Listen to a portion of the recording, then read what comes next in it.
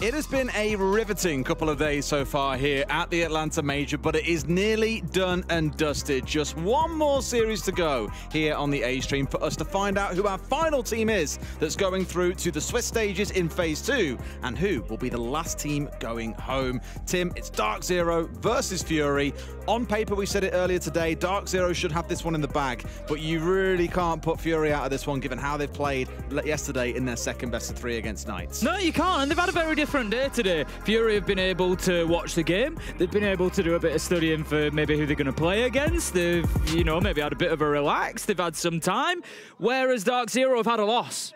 An unexpected loss, maybe. You know, I'm sure they went in there with the confident mentality that they were going to go through and beat G2. They didn't. They've now got to get back up from that, and it just puts them in a slightly different position. You all right there? This is a hair problem. I know you don't know what this problem is, Tim, but I just observed it, honestly. This is going to be a problem, I'm telling you. Yeah, Get the group bracket up, quick production, put it up, Enjoy your hair, Des. I'll do my very best, Tim, thank you.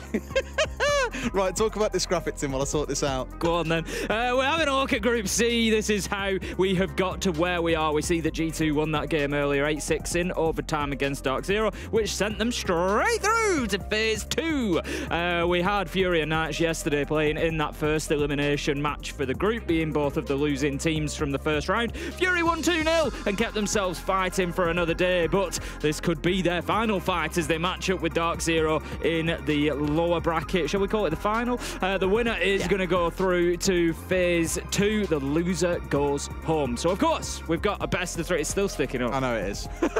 I lost this fight. I just accepted it was a thing. Honestly.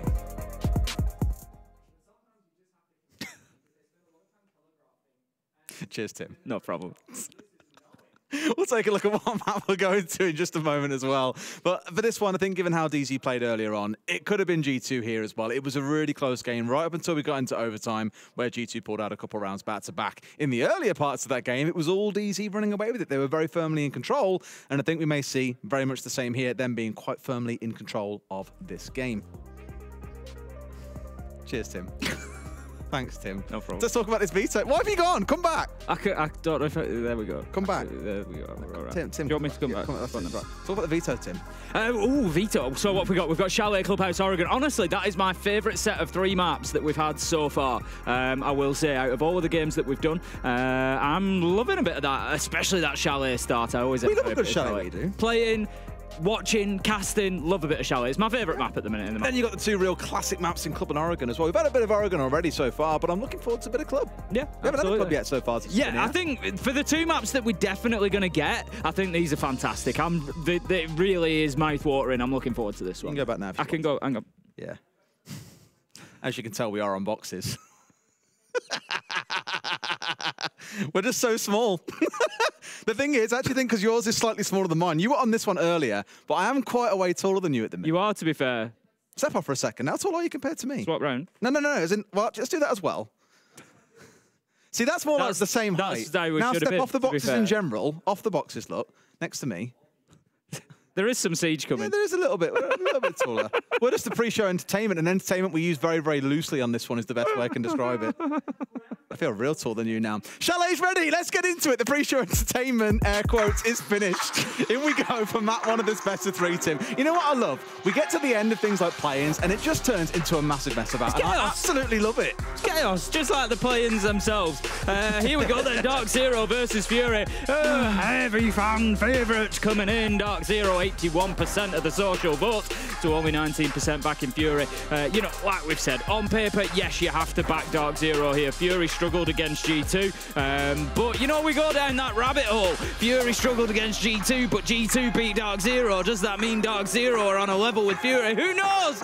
We're about to find out. We can go round and round in circles, but there's only one way to answer the question. My honest expectation here is that DarkZero come in and get a job done. I think that we saw Fury beat Knights, but there were mistakes there, mistakes that weren't always punished. They're not going to have that same freedom. They're not going to have that same leeway against a team like DarkZero, I would expect them to really heavily punish this team if they give them any opportunity to. But let's not write off players like BG Man went big yesterday. I9 had moments yesterday. Dark went big yesterday. Yeah. There is plenty of opportunity here for Fury to stun DarkZero. What I will say is, if Fury are going to win this, I think they need to win it quicker rather than slower. And obviously there's another game going on at the same time. Just to remind you, there are 2 streams running. Twitch.tv/Rainbow6Bravo is where you can catch all the action between Bliss and Wolves. Bliss are currently 4-0 up. Make it 5-0 up now, defending Consulate.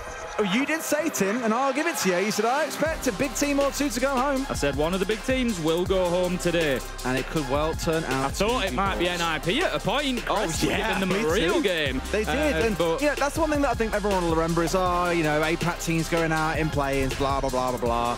Actually, a really good showing by Crest. Would love to see them come back and perform again at the next major.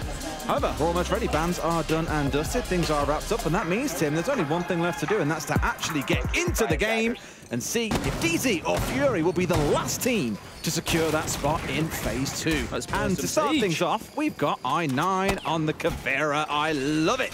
Why not? Start as you mean to go on. The thing is, honestly, like I say, for Fury here, I feel like there's, you know, very little expectation. They can play with a little freedom. Why not come out and just do something that might surprise DarkZero? Why not hide in the bathtub and try and cheese a round or 2? You know, it's those sorts of things that you can easily look at and say, not a chance. But what it is going to do is it's going to test DarkZero to make sure that they're coming in here. I don't know if a professional mindset is really the right phrase to use, you know, but they've got to have that mindset of coming in, being thorough, checking everywhere, doing everything, you know, ticking all the boxes, making sure that they're not leaving stones unturned. Because if they're playing like this, there's a real chance that Fury could stun them if they do. I really think I9's plan was to, I mean, for the whole of the prep phase, I'm guessing he probably got drowned in the bathtub. No, he didn't know it all. That's why he was staying in the bathtub was the idea. And then as soon as prep phase ended, he sprinted off downstairs. And I think was trying to look for anyone trying to, as you sometimes see teams do, they'll enter in through the garage door because it's soft and work their way up the stairs from there. He was hoping to catch someone, not to be the case here, but every chance that he can work some more magic as we go along. Canadian with eyes on the Valkyrie, holding around here inside of Solar. And that appears to be the main point of ingress, at least for him and a couple of members on his team. Yeah, going to have the second drone going in there as well. Again, just trying to feed that information. They're going to be looking to get the top floor here, DarkZero. They are attacking onto kitchen and dining, so they'll want that verticality. They've got Canadian, they've got Gaveni, both with a lot of destruction. Also, Flores in the hands of Rice as well. Those Roteros, of course, can rip up that flooring if used in such a way. But the focus really is going to be get the ram in there, get those little bots rolling across the floor and ripping it up. Like Olis does manage to pick up Rice, but it's a direct trade as Rice did have the Claymore down. Speaking of Rice, yeah, didn't have the best performance earlier on today against G2. I think he ended up at like 3-12 or something crazy. Really want to see him come online in this matchup as well. I mean, they need more than just that coming online because Canadian and Gaveni went dark all of a sudden. 2 quick kills coming in for Dark and Crit. All of a sudden, there is no vertical destruction available and even less gunpowder available as Dark takes down Pamba. It's all up to NJR. 1 versus 4. Shut down outside of the trophy window. It's going to be BG Man to find that final kill. And this is the danger potentially for DarkZero already. It looks like Fury are having a lot of fun. There's laughs. They're happy with the outcome of the round. And DarkZero need to make sure that they don't get into too much of a comfort zone too quickly. Oh boy, oh boy. I mean, a starting point there of gunfights looking hot as well for the side of Fury just shows that this game may be a little bit harder than maybe DZ bargained for. We'll see if they warm into it or not. We did say at the back of the game earlier on, at the end of the day, a team might be a little bit of a low point there. You know, you've got a fight through in the best of 3, might be a little bit nervous. They've had a chance to sit and watch you all day and really be ready for this game. It can work in reverse where if you haven't played a game on the day, some teams coming a bit cold and it could take them 3, 4, 5 rounds to get into it. But for Fury, not the case. 3 or 4 players there have come out, they've hit big shots, they've completely shut DarkZero down, and that's without the Caveira having even to be involved in that round. Yeah, not at all. It was all about that fight over top floor. Gaveni Slovenian Canadian being taken down, and that really was breaking the back of the round. Lykolis just signaling as well, you know, the intention from Fury to get aggressive, to get out of the map, maybe have a little run out, little jump out, and just try to surprise DarkZero. As I said, they can play with a freedom here, Des. They can just take it to them and sort of play any kind of style that they want, really. You know, I love how Dark that are going to have to react. Dark basically to BG men, no, I'm not stopping putting this barricade up for you, walk around, force him to rotate through Dark. Just like, no, this is the ego that I've got now. Look at me, I just got 2 kills in that last round, mate. You got to go around me. So I'm sure he'll get many more of those. Yesterday, it was Crit, it was Dark having massive gains. Lykolis with a huge clutch at one point. And 9-9 was quiet in Mat 1, but when it came round to Skyscraper, I think we said he single-handedly won about 4 rounds for his team with some unbelievable clutches. So if you're looking at this team and thinking, I don't know anything, no, it's all about DarkZero.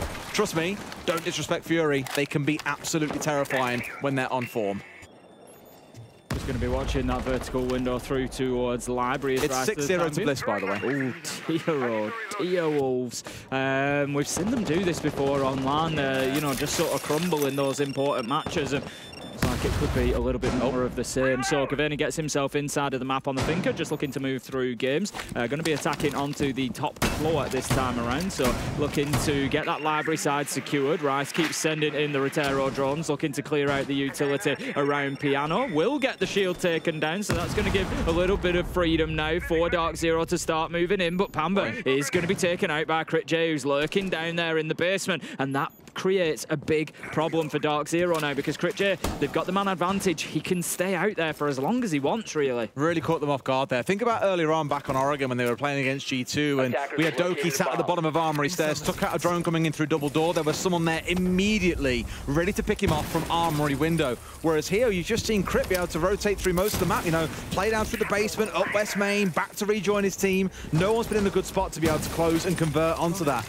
So for DZ, a little bit of a slower start here, being punished when they're losing out in these gunfights, which again, Fury are really hot on so far in these first 2 rounds. Yeah, not too bad so far though for DarkZero. They've got themselves Library control, they've got the wall opened up so they can move in potentially towards a plant spot should they get into a position to enable them to do that. So not the end of the world. They do need to find a couple of kills though. 45 seconds left to go, and they need to be careful that that slow methodical style doesn't come back to bite them, that they're not leaving it too late. At the minute, they're still in there on the drones. They spot the man underneath. Don't think he's aware, so that should be a pickup for DarkZero that might just level things up, but 30 seconds left to go. They need to be careful. The thing is for DarkZero, they've already said, like you heard Troy talking over comms earlier, patience is the name of the game, and sure, they're happy playing it right up until the end of this one. They've got the cover coming in downstairs below. That's big. NJar's in a great spot as well to stop the C4 coming out. That means this gets stuck. Fury have just conceded a bit too much room, and DarkZero have happily stepped in, and now it's a post plant for the remaining 3 members on Fury. That is exactly where I expect DarkZero to win rounds and potentially win this game.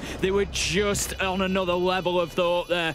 You know, ultimately Fury thought that they had it locked down with the Nitro from underneath, but no, DarkZero were a step ahead. They knew exactly what was happening, and they even left the kill to the right minute. Like, yeah, we're going to wait until he's putting the diffuser down, because what's going to happen? He's going to have the Nitro in the hand. He's not even going to be in a position to fight back. And it was just perfectly timed from NJR, and DarkZero really well played. They get themselves round 2. It's going to be 1-1. No, I said blue, and then I said snow's clear, because I thought there was 2 down there, right? It's all a bit of discussion around comms. Nothing out of the ordinary. It's something that he said earlier on as well, Troy, when we heard him over, just like you did then over the microphone. He was saying something around, look, we're a team, they're not a team, they're not a team. Really, that round did feel like team play. Although in the early round when they got caught up by Crit, sure, it was very much a freebie given away.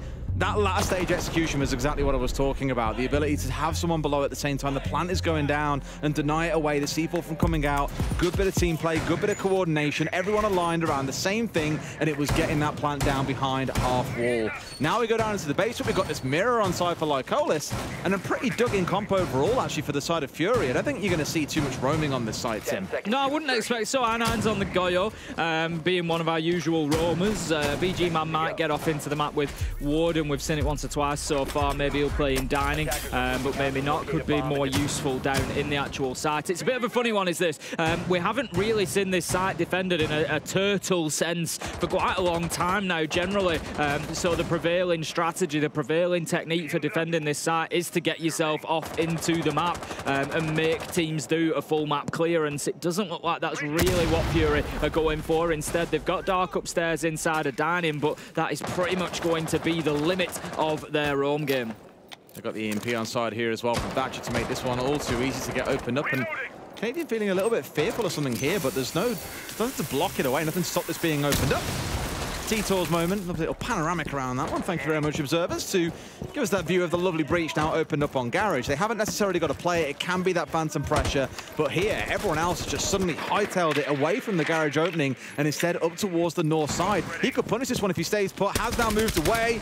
Canadian's still going to give himself a good go on this one and try and catch his man, but it's simply not going to happen. Yeah, that was a beautiful attempt. Just a little spray through the barricade. You're always just hoping. We saw this actually used. We saw somebody drop this hatch yesterday and pick up a double, so definitely right for Gavaney to be paying attention to that. Crit J up above as well, just feeding information with that heartbeat scanner. DarkZero really do need to do something about this mid-floor. They can't necessarily go in and get the diffuser down. They're not going to be able to take their eyes away from West Main. They're not going to be able to take their eyes away from that trophy drop. They need to be careful, and really the answer is go in there and get those kills. I mean, again, for DarkZero, you don't always see the plan fully formulating until the latter parts of the round. Crit J wants out of danger here and is getting in the right sort of place. It's Rice who's got the overwatch on him and hoping to find out exactly where he is and pick him off if he tries to get a little bit cheeky. But as you get in towards that final 45, 30 seconds or so, that's when you'll see everything really start to tie together for DarkZero. Yeah, we see the Trax Stingers coming out. That's just to try and deal with West Main. Doesn't really address the trophy side just yet. Like always manages to take down 2-3. Make that 3 as Pamber and NJR join him. And that is going to be a huge advantage now for Fury. It's just time for DarkZero to try and find kills. This could be flawless, but no. Rice manages to stop that, picking up one onto I9, but that's all he can do. And talk about Fury, that was fast, and it was furious. What a round from Fury. Largely from Lycolis inside a trench as well. Just 3 players all trying to push him through a single doorway bottleneck. A gun like the Vector is going to love that scenario. You hold down left mouse button, it's the fastest firing gun on the defensive side, and well, what can you do except cry? All 3 of them walking in and going down to Lycolis, and he ultimately was the bait for the final 1-2. A bit more muted in this game, I think. A little bit more muted this time around. I mean, we knew. Look at this, look. That's a beautiful shot in itself, but the next 2 as they just fly in, one after the other, gets both. Incredible. Yeah, absolutely fantastic. Lycolis happy to eat the nade at the end of things there, but why not? Your job is done. You've pretty much won the round. But yeah, as you say, a little bit more muted on the side of DarkZero. I think, you know, they're not up against G2. They don't necessarily have that big character on the other side in Alomar who's going to be screaming at them. So, you know, they know that there's a job to be done here, let's be honest. The stakes were high in the game against G2, the winner going through, but the stakes are much higher here. Losing, you go home. So definitely a sort of a different focus from DarkZero. I remember the conversation, I think it was about 18 months ago. I had a chat with Troy and was asking, you know, what before back on like SSG, you were screaming every single round, you were super hyped up. Yet on DarkZero, he saw you go real quiet. Why is that? And he turned around and said that ultimately the problem with the really high energy is when things aren't going so well and he can't really be like that, it just puts everyone on edge a little bit. If he's screaming even when things aren't going so well, people get a little bit tense, it throws them off their game. And so his view has always been with DarkZero, stay in the middle. If I can keep the energy middling and everyone is never too low or never too high, we're a lot more consistent in terms of our performance. Today, obviously, we've seen that change a little bit for him. And personally, I like seeing some of that energy to come out, knowing that someone's ready to go to bat for you, can just get that adrenaline pumping and get you excited as a team. As long as performance doesn't diminish as a result, I think it can be a good thing, but it feels like he's trying to find that balance around the right time to use it and the right time to be more controlled, more composed, like he is now, when the team really needs to focus and get things back online. Pamber with some quick movement there. Drone goes into library. He follows it in very soon after once he knows that it's clear. Taking out gadgets along his way. I9 still downstairs. Probably not picked up on the drones because he's not being addressed just yet. So he's just going to hold himself in that position. Certainly, ooh, no, maybe not. I think they might be aware of him down there. The thing is, if they are aware of the Caveira on the bottom floor, it's really not the end of the world. That's a clever move if they are aware, because they can watch the main stairs from there without him necessarily being aware. Unless he doesn't come up main stairs. Has managed to get get himself up the library stairs. This could be the moment. I don't think they have any clue whatsoever. He's just got one inside a box. He doesn't know, but he finds him. He's not going to go for it. He does get the kill, though. Crit J with one onto Canadian with the trade. 3 versus 4, though, as I9 doing the damage, but shut down from the window before he could drop the hatch. Somehow, though, Fury managed to keep themselves on top, Des. Into a 2 versus 2 with a Monty on the other side. It starts to feel a little bit precarious for Fury. A real flurry of kills coming in at that mid part in the round as, at least for a second, I thought really dragged them ahead, but it wasn't without DarkZero getting some responses onto the other side at the same time. So it's not unsavable here for DarkZero, but as long as that diffuser isn't down, they are at a disadvantage. They're down really a primary weapon because it is the Monty that's coming marching on through. So Dark and BG Man, as long as they're playing crossfires here, as long as they can stop the diffuser going down, in my opinion at least, are in a winning position. Yeah, there's a lot on NJR here to be finding some kills. I think just looking to clear out some of that utility, but it is no hard breach on side, so there's no option to change up the layout of the sites here. Canadian's just going to have to try and push in through the single door, going to take damage as he does. NJR really needs to be following with it. Exactly that. He's just giving the information, and BG Man will take half health damage, but manages to find the kill onto NJR. Roll up to Troy in this situation. Cut down by BG Man, and that's going to be a double for him at the end of the round. Fury 3-1, and let's not forget DarkZero are on the attack here. This is not looking good for them. I mean, they give it as good as they get it. They certainly do. Love to see it. I think really there again, a small mistake coming in terms of the Mark 14 from the DKB, just clipping Canadian as he was holding in the right position. Quick tack timeout coming in here though, very understandably. Needs to be a thing.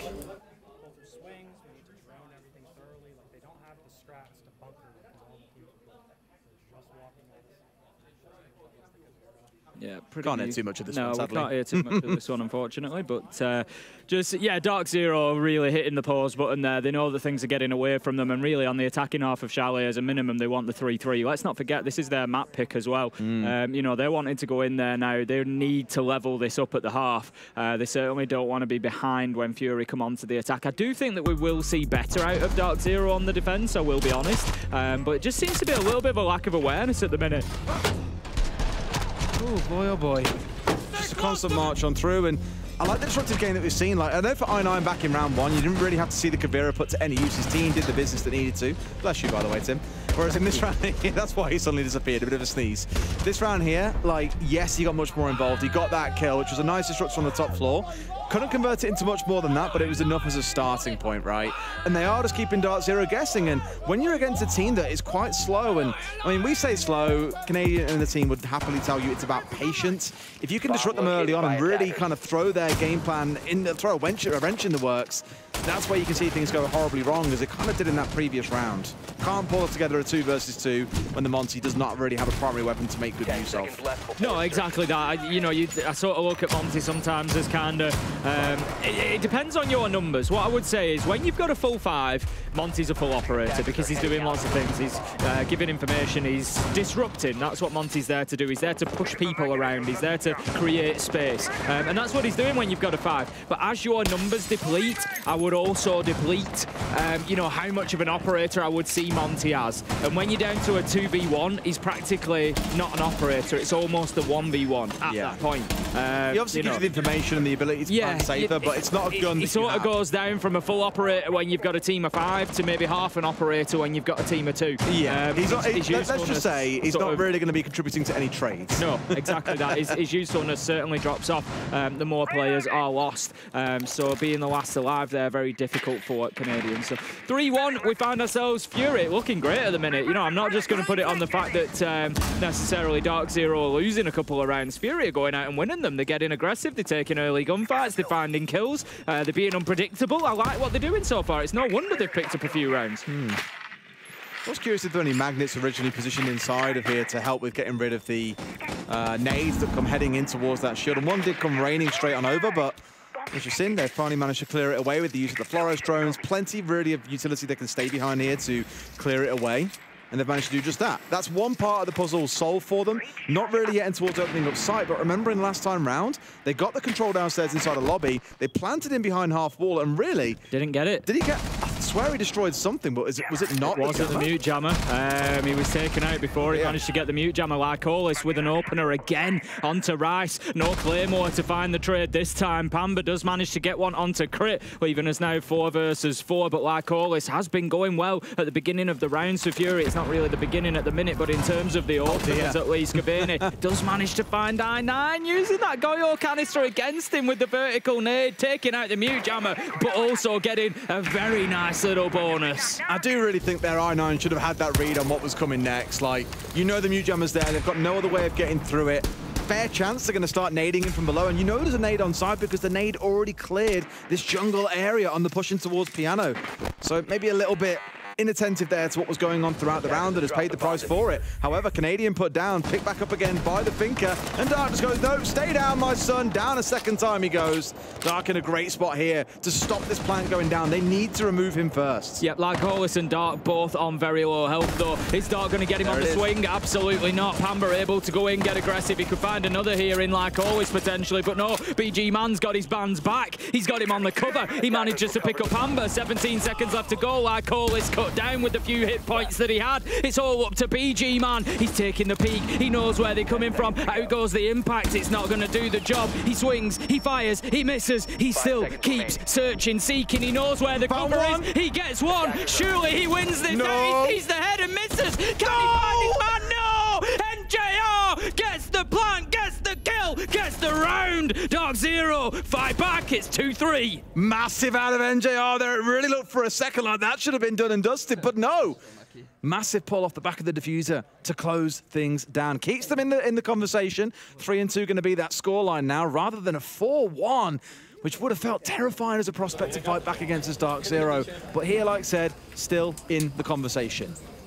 Boy, oh boy, big round for DarkZero there. Fury, again, still not making it easy, no matter what they seem to do. Pamba gets himself up into Piano, but BG Man there is covering and gets the kill. BG Man, big round for him, and I think maybe even a little bit of frustration. He saw the head of Ibana, he saw NJR, it was one shot, but he just missed it. So difficult sometimes, you know, in those tight situations. You've got a zoomed in scope, you're trying to move around, you just move a little bit too quickly, or maybe not enough. We'll see it.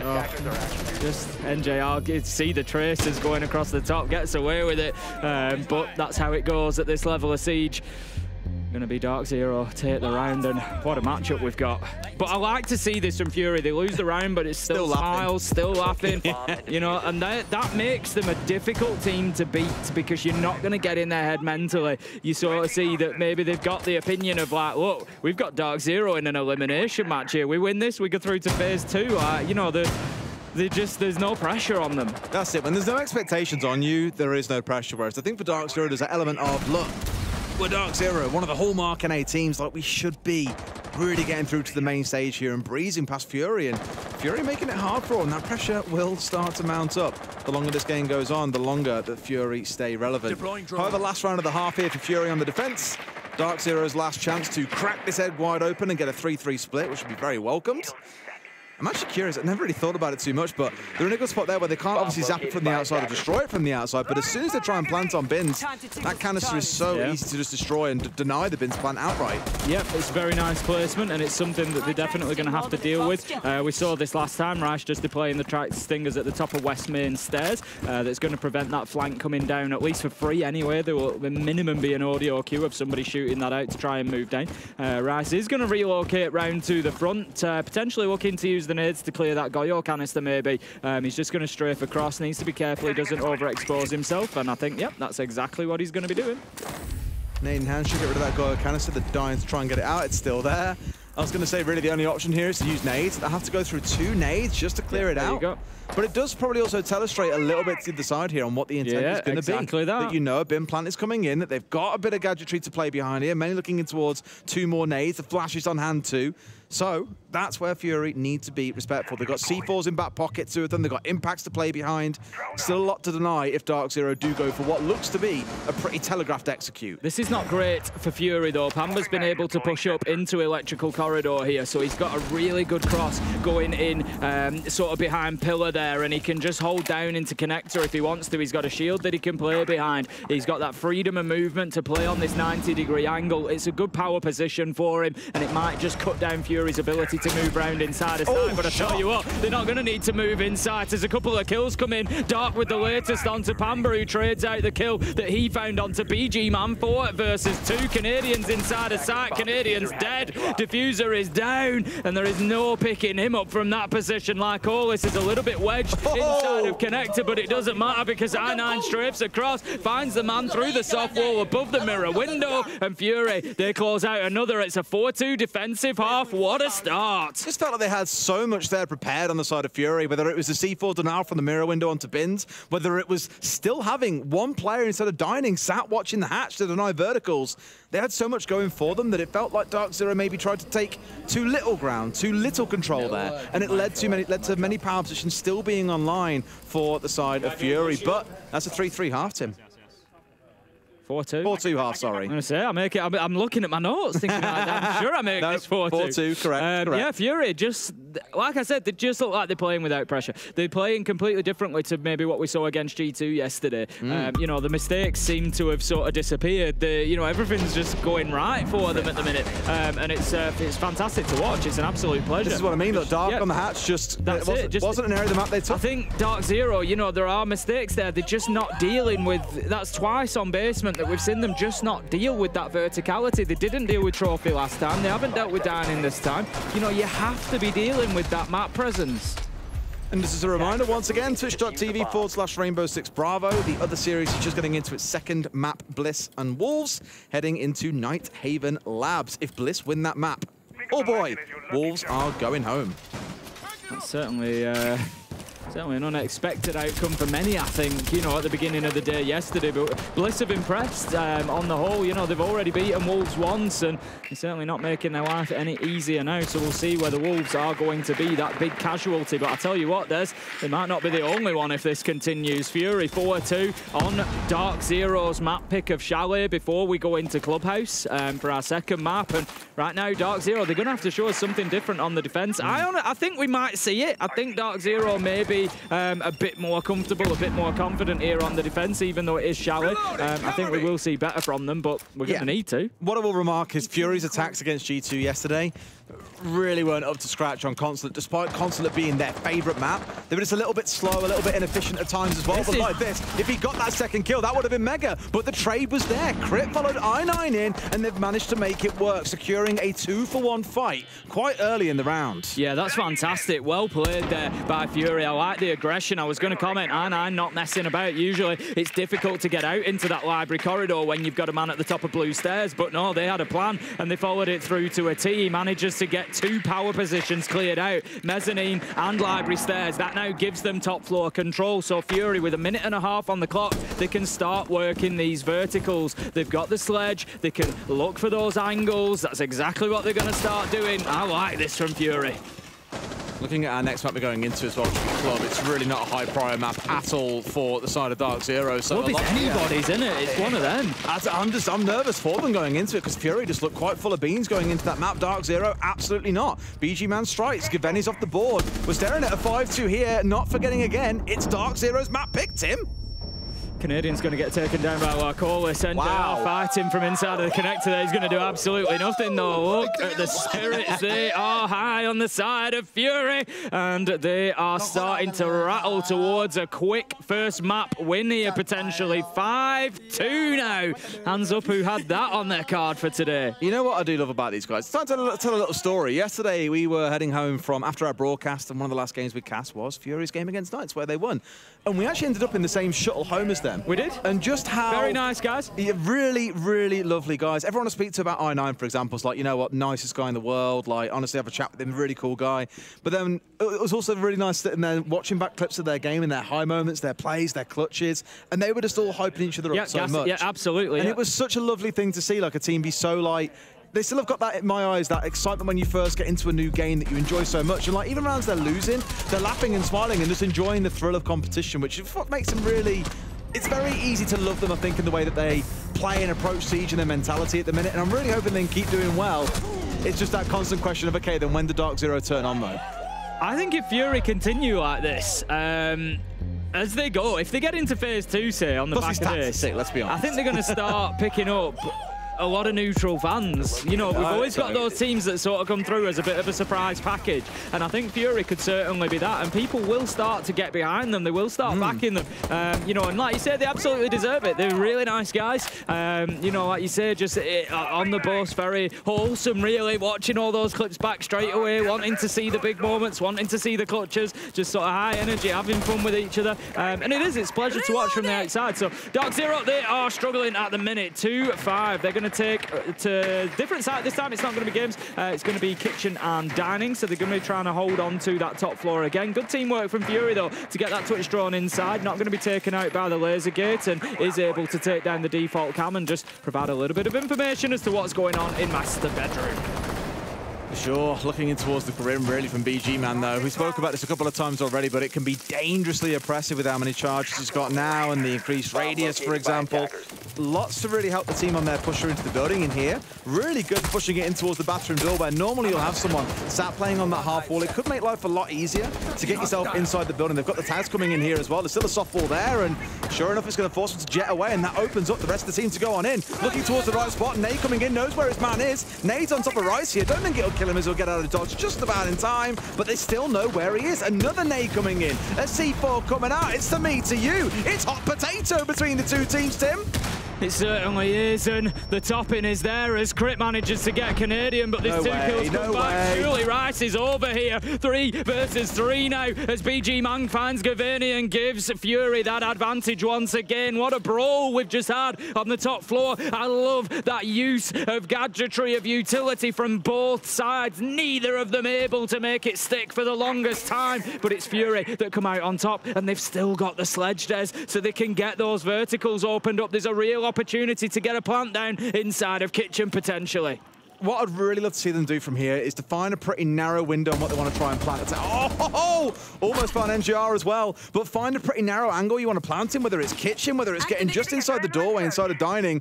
Yeah, don't try and cover too much off here. And sure enough, BG Man on absolute fire in this round, putting himself up to 12 kills inside 8 rounds. What a game he's having. Only 3 deaths as well, Des. 12 and 3. BG Man is absolutely flying. He was one of the players we picked up on after the game yesterday. I9 manages to find that final headshot to close out the round, and that puts Fury onto map point for map 1 against DarkZero here. And the other thing to remember is this so far has been done in quick fashion, Des. This can only be described as a run over at the minute. It is feeling that way. DarkZero, questions are going to start being asked. You know, debating exactly where to play as well, because I mean, when you're getting slapped on every single site on the map, where do you go? That's it. There's so few choices for DarkZero at the minute. It feels like they've kind of tried everything. It feels like they've tried a number of different things, and just it doesn't really matter. Fury just seem to have the answers at the minute, no matter what they bring. So Fury are locked and loaded. You can just see it on their faces. Look, BG Man's just hitting shots for fun. He is, isn't he? It's one of the things to remark is, you know, they made a change earlier in the summer. A couple of different faces coming in, trying to add something fresh into the team, and you're really seeing it start to unlock in the performances you've had from a few players, you know, like Colis. A couple of massive clutches, not just on this map, but previous ones. Looking back to the mirror earlier, the 1v2 that he had yesterday on Skyscraper in Barbecue and Kitchen, for example. Dark, amazing game. Crit, the young gunner they picked up early this year, is taking a bit of time to warm into things, but you can see him starting to get into a groove. And I9 was quiet in yesterday's first couple of maps, but since then, he's also really got himself more involved in the games as quite an experienced player. In case you aren't 100% aware, I9, formerly known as Napew, may recognize that name from Elevator Volts.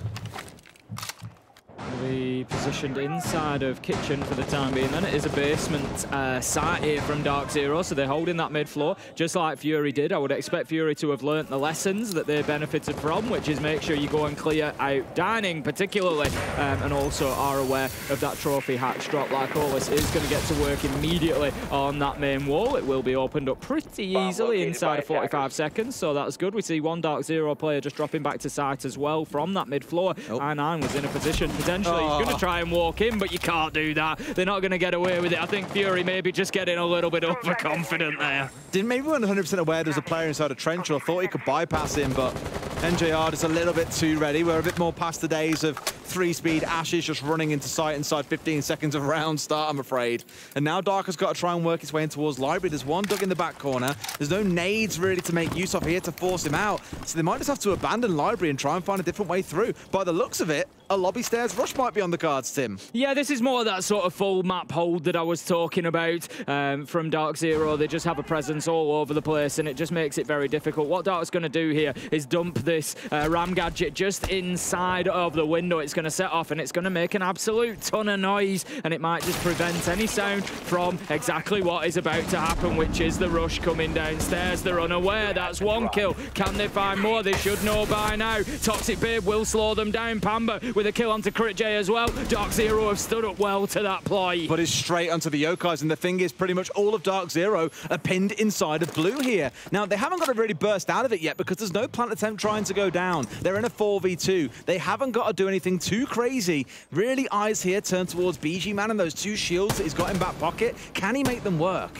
Just trying to find that echo drop will take it down, but Canadian is in a position to do something about this. Don't think he knows exactly where the man is. He's going to have to go over the balcony or down the stairs. Realistically, for the time being, he's going to keep himself inside a library, drop the hatch instead. Canadian could be a real round changer. BG Man is in a difficult position for DarkZero because he's cutting off a lot of rotates there. A lot of movement is going to be difficult for them now if they want to get into that wine side. They don't really have a choice but to go through his line of sight.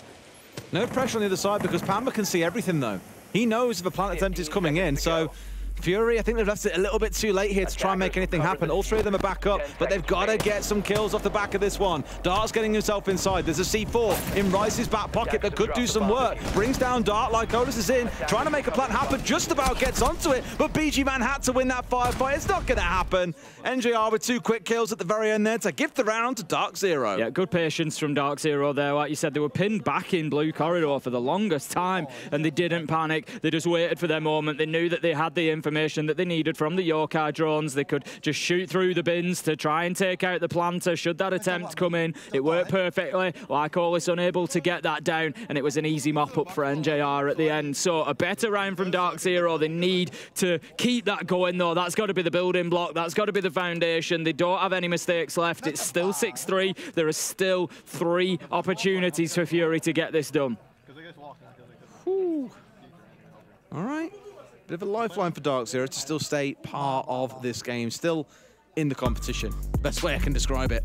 A few replays here to see how it started out. Really, as we commented, I9 trying to be more opportunistic, a little bit of a chancer, I feel, in that round and pay the price to NJR. And outside of that, DarkZero just made blue their absolute fortress, sat in there behind the Yokai cam to feed all the info they needed and didn't panic, didn't rush, just let things follow their natural order until Fury were forced to make a move based on time that was less than ideal for them. We're going to head into round 10 now then. 6-3, we found ourselves to Fury. Don't adjust your sets or whatever you're watching this on. That scoreline is correct. Fury going fantastically well so far. And I tell you what, they're looking very worth every single one of those 6 rounds that they've won. They've been a pleasure to watch so far, especially BG Man. 13-4, going absolutely wild, and a real thorn in the side of DarkZero at the minute. But DarkZero do manage to get themselves a tough round back when the backs were to the wall. They've got to continue that now, though. They've got to get themselves more into this game. You feel like if they can start applying the pressure, I always feel like if this goes to overtime and Fury start, knowing that they're in a battle, then maybe DarkZero get that win because the experience will start to come clear and it will start to prove its worth. But for me, like I said, the quicker Fury can win, the better for them. Completely agree. Still, 3 rounds is a lot to climb back up. It is. Least easier still in Spirits, though, chasing downstairs, for example, trying to challenge on towards the garage door. Gaveni, last time round, they didn't have any nades to deal with the player sat in this position. They've got Dark on side here playing on the sledge, who does have it. So Gaveni's got to be careful. He is, of course, playing on the Jaeger, tons of ADSs, which means we'll need to see some of those flashes also committed in towards him. And that's assuming Gaveni just doesn't try and get out of there before it really starts to heat up. They are just going to be in behind the bar inside of sight at the minute. We've seen him playing that sort of informational role quite a lot. The bulletproof cameras, something that DarkZero used quite heavily against G2 as well. And I think just looking to take advantage of that same information game against Fury here. They've done the same with the Yokai drones. Like Hollis, however, does pick up the Rice. Let's not forget, they only need one round here, Fury. That allows them to now start moving across that top floor. They've got the sledge, they've got the Rotero drones, they've got the Ash. They can open up plenty of the verticals here. DarkZero, they're holding on. 1 minute left to go. Backs to the wall, Des. They've got to win this round. Gaveni at least made the right choice in getting out and getting back onto site there. As soon as Rice went down, he was gone. Did not want to stay there without support and isolated. So good, at least, recognition of the state of play on his side of things. 4 players still alive, though, is not an impossible task. They're just pretty flat out of utility. No C4 to stacking behind. Sure, 3 smokes in the back pocket to play with. And Fury haven't yet started chewing through those, but lots of opportunity here, I feel, for the attack inside of Fury to choose where this execute happens, as they are in full control of the map, except for Canadian, who's playing out towards Dining. Canadian's in a great spot there. He could really spoil the party because they're likely to push down those stairs at some point. They're likely to go over that balcony. You feel BG Man, he's going to go down and look to challenge on the library stairs. Does manage to find his kill onto Pamba. That could be a real big point. I'm not sure if Dark knew that that hatch was open. He's going to drop away and have to come back upstairs. Gaveni is shut down, and there comes the kills. It's a quick double from I9, a kill from BG Man. Canadian proves ineffectual off in Dining, and Fury, they take map 1 and they stun DarkZero in this best of 3 elimination match. There needs to be some serious conversations going on for DarkZero in this brief break that they've got between this map and Clubhouse, because that was their map. Yeah, it looks like they've been run over on home turf essentially here, which is a little bit of a struggle. Tim, I really hope we see them fight back. We know DarkZero are capable of so much more, but Fury, they're 1 map away from making it out. And not forgetting, Tim, I'm pretty sure if they make it to Swiss, they also make it to SI. Yeah, absolutely. It's, you know, so much on the line for all of these teams in every single matchup. But as you say, DarkZero, we've sort of expected more from them so far, but that was a really quiet performance on Chalet. Absolutely beautiful. Well, let's throw out to the V stream for a short time whilst these guys have a quick break, but back with you in 5 minutes for the next map. To get to work on this vertical game, this information. Thank you, Jackal. I'll take that very much, but Shinka says, get out of town. I'm not done yet. 2v3 and still a shot for Wolves. Really good stuff there from the final 2 players of Wolves, knowing that in the man despot they need to get aggressive, and that's exactly what Shinka does, but he gets taken down. It's Wettables to clear him out, and it's Bibu all alone in the 1-on-3. Everything to do.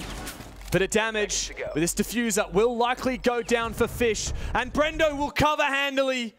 Finally, Bliss. They've stemmed the bleeding and they've found their very first round of Nighthaven. Great conviction from Bliss to actually dedicate themselves to the full map clear, send Brendo in on the Jackal and make him do the dirty work. And that's what they needed to do, especially in the defense that Wolves had brought to them. There was no way they were getting that assembly wall open. That's all I'm saying. And even if they tried to work Animus after that, they probably would have wasted, what, like pretty much all around trying to achieve that. So I think making the call early on from Fisher Guy, the IGL, to dedicate themselves to the roam clear, they played that really well with the vertical to dislodge players inside of the hallways, force them to fall off, and then able to convert that down into the basement. It was just so good from Team Bliss. It was a bit scary, I admit, Mandy. In that mid round, a lot of missed roamers, a lot of missed rotations. They did get it at the end of it for Bliss, and now they've taken their tactical timeout. I have information from our producer. They actually called this tac timeout before the round was over. As soon as they lost that player to Shinka through the vertical game, that was when Mingoran said, okay, tac timeout at the end of this round. Win or lose, tac timeout at the end of this round. And Oda is incredibly vocal here. See him on the left-hand side. I'm sure he's had a lot to say to the roster as Bliss get ready to try and reattempt on this attack. It was Oda and Wettables there doing a lot of talking back and forth in that tactical timeout. It does make me wonder what they've been saying. Oda actually having a pretty quiet tournament in general so far in Atlanta. It's really been his teammates that have stepped up to the plate instead. But now that he has fallen back, away from that supporting role into a more frag or lurk heavy role, Oda's in a really tough spot, right? Oda more than anyone has had to change his role from stage 1, where he was the best player in OS and in his regional league, the highest rated player in the world. Yeah. And now in stage 2, he's struggling to deliver. He's still been pretty good, but it's a completely different role, as you said. Yeah, the position that Oda's put himself in on the lurk is one that he often finds himself in these really unfavorable gunfights, right? Oda's the player that has to drone himself in and will often be in those positions in like 2-on-1 gunfights, that type of thing. Like there are 2 people looking at him and he just has to sit there and wait. That's his job. He's just taking the attention away from Wolves to let the rest of his team have the space to do what he needs to do. And that's what's making his performance really tricky to land, right? It's probably why he has so many choice words for the team, because he's like, guys, help. Very true. Wolves might be leading here, but Bliss have finally had their first sight of relief in this map. Now, if you don't want to hear any spoilers for the A stream, close your ears right now, because I'm about to tell you. It's been a good day for APAC. Fury have won the first map of their game against DarkZero. Bliss have won their first map against Wolves, and both now are just a single map away from making it to the Swiss phase. Ooh, exciting. Imagine if we... Possible. Already 2 APAC teams have qualified to phase 2. We'll see if we can get 2 more. Exciting, exciting times now. As we've been ticking away, parts of the round have gone down. They've doubled down on trying to get that IT wall open. Not only did they have the mini EMPs on Fisher guy, but they even had Brendo go in and hack one of those electro claws to make sure that wall would be open nice and easy. Now, last time that Bliss tried to attack this bomb site, they really struggled to get the IT wall open. In fact, I believe that they didn't do it at all. But this time, they've done it to great success. Yeah, quite a contrast, isn't it? We also have Fisho back on the Monty now. Wolves banned it on map 1. And we saw Space Station ban it against Bliss as well. What is Fish going to be able to achieve with this? Now, he can make his way up Garage. He was checking for a Fenrir device there. Nothing to be seen. Now, Deadshot is on this Solus. The first time we've seen Solus this game. And hang on a second, there's a Monty walking up the Garage stairs. What are we to do about that? Yeah, Deadshot's just realized, I've just let someone walk past my line of sight. Not like he could shoot Fisher Guy anyway, but now Fisher Guy is in the top of rafters, giving all the info to his team. And oh, look at that. Wedables can actually capitalize off the back of the Monty pressure coming on through to take down Mowgli. That's a devilish angle on the upside down rappel. And now Brendo, thanks to that mirror window being knifed by the Montaigne, can hold this tight angle, and Shinka is forced back into a really uncomfortable position. Tough spot though for Wolves, for Bliss to actually convert it from here. What are they going to do about the mirrors? They don't have range hard breach this time around. Wedables was the only hard breach on Thermite. Fisher guys switched out to the Monty. So they have to rely on the Monty as the crutch to funnel the way onto the bomb site. And Fisher guys actually going to flip his take completely and go over to the blue stairs. Ironically, Deadshot has done the same. On his roam, he's rotated from being near Garage to being near the bottom of these blue stairs. He has been spotted, however, on a drone, and Oda's coming around the corner. Does he have the information? He's in the perfect position. Deadshot knows about it, but doesn't land the critical hit. And now, Bliss spring into action. P4, the last man standing. Let's see if you can make magic with this MPX, mate. 1 versus 3.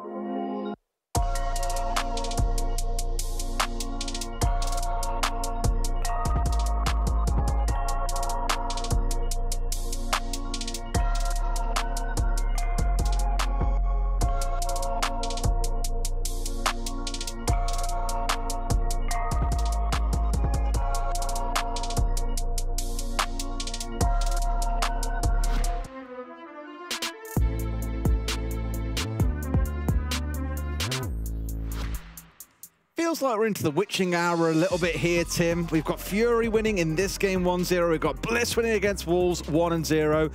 You called it earlier on today. We could have 1 or 2 big teams going home, and for DarkZero and Wolves, it's looking a little bit trepidatious at the moment.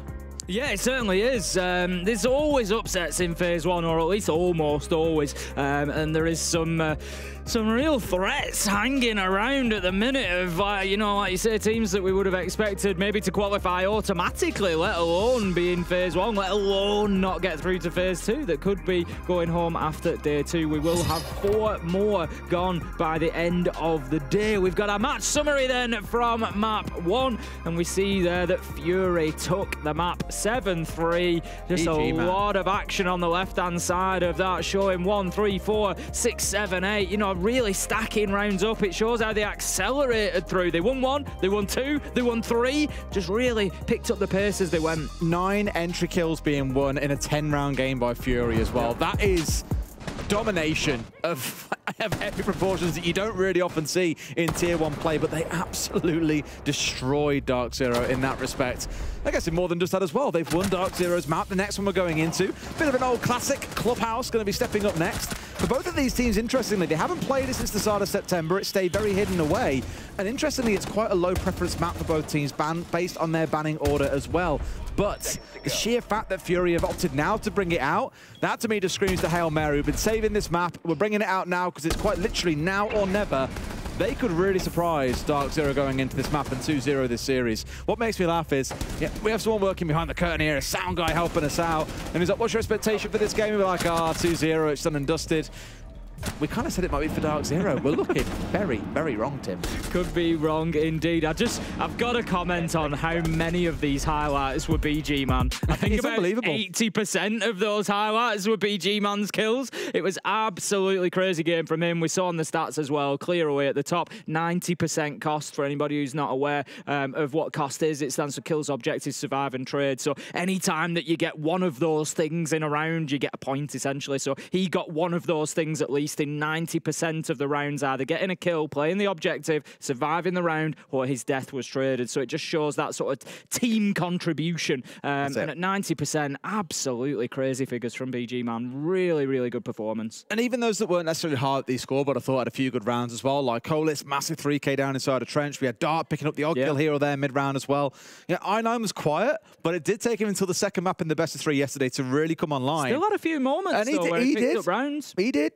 And it could very well be the case going into map 2 where he just simply unlocks and becomes an absolute beast. So a bit nervous for DarkZero. On their side, Gaveni played really well earlier against G2, was pretty invisible on that previous map, though. I'll tell you what, if it carries on as it did, we might just find ourselves on the bus with a winning Fury once again tonight, Des. On the bus with them once more. I'd absolutely love that. Just a reminder, Tim, come on to my box. Come on. Okay.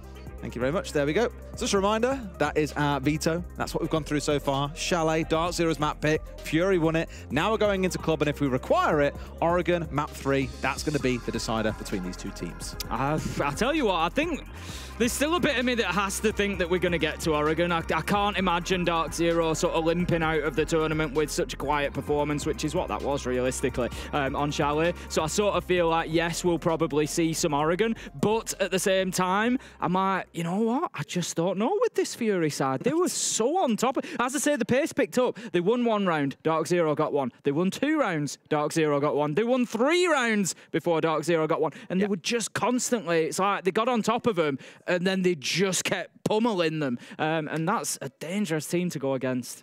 That's why on DarkZero's side, though, I want to see more of these players getting into the game. Where's the massive Pampa performance, the huge Gaveni slam down that we had earlier today? Not seeing that from either of those two players yet. And to be fair, it's not just on them. It's a whole team effort here to get themselves back into things, but it has to happen going into club. No more excuses anymore. You lose this one, you're going out and playing for a major in your own country. That is going to sting. Game is ready. Clubhouse is next up. Let's get into it, Tim, with our fly-through. Very excited for this one. This could be our last map of the play-ins, though. Yeah, I mean, looking at DarkZero, I think one of the keys to them winning on Clubhouse here, for me, versus what they did on Chalet, is going to be controlling the map a little bit better. We saw how many times did we see Fury come and just be able to, say, take top floor control, take over library, take library stairs, and then start pressuring them directly on site and finding kills. So for me, DarkZero have to control the map a little bit better. They have to stand up, they have to win those gunfights, they have to make Fury pay for every inch they take on the attack here. And just in case you're wondering about how the other game is going, in case you are very firmly locked into DarkZero versus Fury, currently 4-2 to Wolves. They've just finished their defensive half on Nighthaven Labs. Now they're going on to the attacking side, so that game doesn't really feel like a foregone conclusion either. It could be a 2-0 to Bliss if Wolves can't hold on to that lead. Let's get into these bans then. Dokkaebi is going to be the first one. A skyrocketing ban rate here at the Major. You know, we've always seen the occasional Dokkaebi ban, but that universal impact of being able to call the phones, cut down the roamers is something that nobody wants to be going up against. So we see Ying going as well, and then in will come our defenders, which is where it gets really tasty in the banning at the minute. Solis will go, and then you've got a wide choice. Fenrir, Mira, Valkyrie, Azami, Kaid, there's so many options for this final pick. Yeah, I think Dokkaebi and Ying is probably the most common pairing we've had so far at the Major. The rationale I've always gave into it is Dokkaebi is just so oppressive when it comes to hunting down roamers and really boxing the defenders back in towards sight. And Ying is perfect for hitting a site with the candelas, the smokes that she brings, the flexibility to step across the hard breach gadgets if required. To her being taken offline is a very reasonable ban. Those last two, though, it is the Azami alongside the Solis. I don't really feel like drawing was a big issue too much in that last game for either side, but here it's just going to really crimp things down even further. That makes me nervous for DarkZero on the basis that their game is very structured, it's very patient, it's very info-reliant. If Fury can shut that down, or would have been able to with the Solis on side, it could have been having a very, very different conversation. But here at least DarkZero should feel pretty comfortable coming into the attacking half when we get there. To begin with, they start on the defense. There is this mirror on side. They're locked and ready, and Fury are going to have to start off by attacking into the basement. That can be quite a battle, as it is quite a fortress of a site. So I spoke about the freedom that Fury were able to play with, coming in here sort of, you know, maybe without too many expectations upon them. Obviously the favourites, you know, heavily being DarkZero if we look at the reality of the situation. But in map 1, I think that's absolutely true. You now get to map 2, and there's going to be a different situation for Fury to manage. And it's whether they can continue playing with that freedom or whether the pressure starts to mount. Because in map 1, you're up against DarkZero, you're thinking, yeah, but let's just see what we can get. In map 2, when you're 1-up, you start thinking, we could do this. We could get through to phase 2. We could guarantee SI. This is huge. And those thoughts will inevitably start creeping in. So it's then how the players manage that. So that's going to be another factor to keep an eye on as well. I was going to say, NGR missed that drone for a long time, and my God, is it lucky he chose to move when he did, because I9 was hot on his tail trying to catch him out before he managed to get back to site, but will keep himself alive and out of danger. Just looking for that top floor clearance. We've got 4 at least of DarkZero, and the 5th is out there in dirt. Thank you very much, Mr. Observer. I'm not sure. I believe we have. I want to say it's medics for these last two. We had easy for the first one. It is medics. See, I know it's medics. I just know when it's medics. What can I say? Yes. We've got you know how I know when it's medics? If there's an Iana in the game, he is the observer that likes to troll us, because you know the animation of when the gadget he's got it timed absolutely He just clicks perfectly. away perfectly, and I'm just like, what's just happened? I'm like, oh, it's medics. It's like a movie level transition. It's absolutely beautiful when he gets it. He has got it down. But yeah, so DarkZero are just playing this turtled down in the basement. You know, as I said, they need to make sure that they're controlling the map. They need to make sure that they, you know, punishing Fury for every inch that they take. And already they've sort of chosen not to do that. I'm not saying it's not going to work, but by turtling, they're giving Fury everything. And don't seem too bothered about it, because they can dig in behind the shields, in behind the mirror windows, in behind the C4s and everything else they might possibly need. But this is a great nade coming down, immediately caught out by the ADS. If there was no ADS, that would be a very, very dead Gav. Certainly would. He's going to have to play around those track stingers. They should be able to clear them out if they wish to. There is a drone there as well, going to be taken down. Good teamwork, pinged out and picked up. It's going to be Pamba who is playing out inside behind the generator. So at the minute, Fury have got a little bit of a difficulty. DarkZero have recognised where they're coming from, and they've stacked the numbers on that side. They are ready for that push down blue, and that's all that Fury have got at the minute. I always like to see, you know, options. They've got a couple up on hatches. There comes the drop from Lycolis. He's going to find that very difficult, and then he takes him down. It's going to be as easy as that, but here goes Dark. He manages to get a trade shut down. DarkZero are pretty ready for this, but Crit J's got himself inside his side. And I9's got a 2K as well. One more to find at the back as well, just in behind the shelving, tucked in quite nicely here as well. Crit really needs to find his man. There's only 2 left. Canadian down super low. It's the player in behind the shield that's going to be the frustration. Baits him out, but loses it out. I9 has got a net of 4K, and he's found the 3rd Tim. Just NJR to bring down, and they know exactly where he is. That's it. He knows that he's going to be on one of the sides of these boxes. The mirror window has been punched out, so he can play in from that direction if he wishes to. He changes it up, and he's going to head through, but with 8 seconds, he's going to have to take this fight. Oh, I9 closes it out. He knows what he's done. That's round one, Fury. What were we saying coming in between it? I9, quiet first map, and yesterday it was map 2 where he really came online, and literally in round 1 he walks a 4K. Beautiful stuff, and I love the alignment we saw coming out of Fury. I won't lie, I was a bit worried at first. They were dropping nades into ADSs whilst there were 2 players with 3 flashbangs each sat in back pocket, and I was like, boys, these nades could be getting you kills or shields or anything, but you're throwing nades into ADSs. What is going on? But when the drop comes in and you've got all 5 players mobilizing at exactly the same time, even DarkZero can't keep up with the chaos of everything happening all around the basement all at once. Really good stuff by Fury, great aggression. Now we're going to move up towards Cash and CC. If you remember, I said coming into this, one of the keys for DarkZero is map control, is not allowing Fury to take that space and to use it with a man advantage. They've shown us on Chalet that they're capable of doing it and capable of winning rounds when they get in those positions. Round 1 of Clubhouse, we give them the entire map, we turtle up downstairs, and look what Fury do with it. They get themselves positioned really well, they push from multiple angles at the same time, and they make DarkZero's life very difficult because of it. You know, DarkZero, had they been out in the map, had they got a couple of kills, you know, if Fury are pushing with 3 players at the end of the round, they can't do what they've just done in that same way. So, again, I want to see DarkZero just a little bit more active. Well, this is looking like a catwalk take with the monster marching his way forwards. You know, Lone Legion on side to stop this one. Sure, they've got the smokes and a couple of C4s, but that really is about it. By the way, this is a heads up. It is 4-4 between Bliss and Wolves. I did say that 4-2 lead with Wolves moving onto the attacking side looked a little bit precarious, and sure enough, Bliss are dragging it back, and there's a lot of Aussie fans in the chat cheering them on. Gaveni just looking to try and use those impact nades. He's coming under heavy fire here. What do you do? Taken down. Everything stacked against him. The Capitao Firebolt, the Monty Shield. That is going to be the catwalk taken. Hard breach options. They've got the Thermite on side with Lycolis, so he's no doubt going to try to get that CCTV wall open. And once he does, that's exactly what he's doing now. That is going to give them everything they need to get a plant there. I need to know where were my magnets there from Gaveni as well, because everything was flying at him. You know, they've gone through no flashes or smokes on their side, but it's still just plugged all the way through. Now Lycolis is in, plants going down, smoke comes out. He'll stick it the whole way through. Oh, nice and close. It was so close to being complete, but Rice has got up there and done the damage that he needed to, and now they'll be on a bit of a panic watch, I think, being mindful that they very nearly got caught completely off guard there by Fury. They did. Lycolis made the right decision. I think he would have stuck it through the smoke. Right, it was smart play from Rice, though, to know that might happen and to step up and take the shots that were needed. Crit J does manage to find that kill. 4 versus 3. Canadian underneath, Nitro in hand, so they need to be aware of that. If they're going to go for another plant there, we see it. And JR takes down 9-9. Diffuser is not in hand. It's down cold at the minute. Yeah. 3 versus 3. Dark. He needs to start finding some kills. Somebody needs to move in here. They've got Firebolt, they've got smokes, they've got, you know, two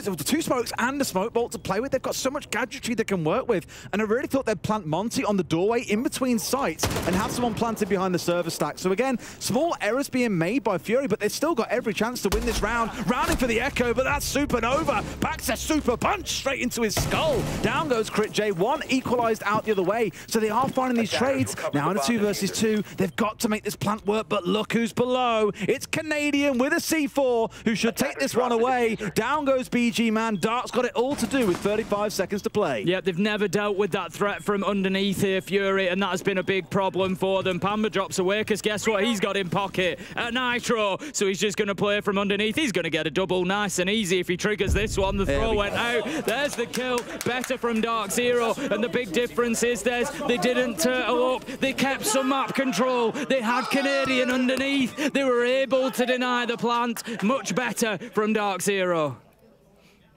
It's really good denial play. The one thing I think that had been overlooked by Fury there was downstairs denial. They didn't take the ground downstairs. If you're ever going to take it, so if you're playing in your ranked games and you're thinking, how do I get a plant down in CCTV? It is as simple as take catwalk, open CCTV wall, and have somebody down in lounge. At that point, it should be almost impossible for defenders to stay. Basically, if you don't get the plant down with those 3 things, you've made a mistake, almost certainly, because there's no real way to threaten you from that point. But Fury missed one of those big 3, and they allowed Canadian to stay downstairs. It was when they rotated 3 players over towards playing on CC Breach that I was a little bit like, oh, guys, like, surely you leave one. You got 3 players that have taken Garage. You can do whatever you want from there. You can watch Red Stairs, which would deny that whole play from happening. But instead, they all went over to try and play platform. And again, it's small errors that are costing Fury moments in these rounds. I think it's not like losing them rounds all over the place. Sure, it's only 1-on-1 so far, and maybe it will cost them more as the game goes by. But just tightening up the screws in certain areas, I think, is really key for them to get ahead here on the attacking half. I honestly think Rice wins the round there, to be honest. Stopping Lycolis, they were doomed otherwise. Exactly that. Lycolis was firm in that plant, and he knew that he could get away with it. He knew that he would survive, and Rice stepped up and did what needed to be done.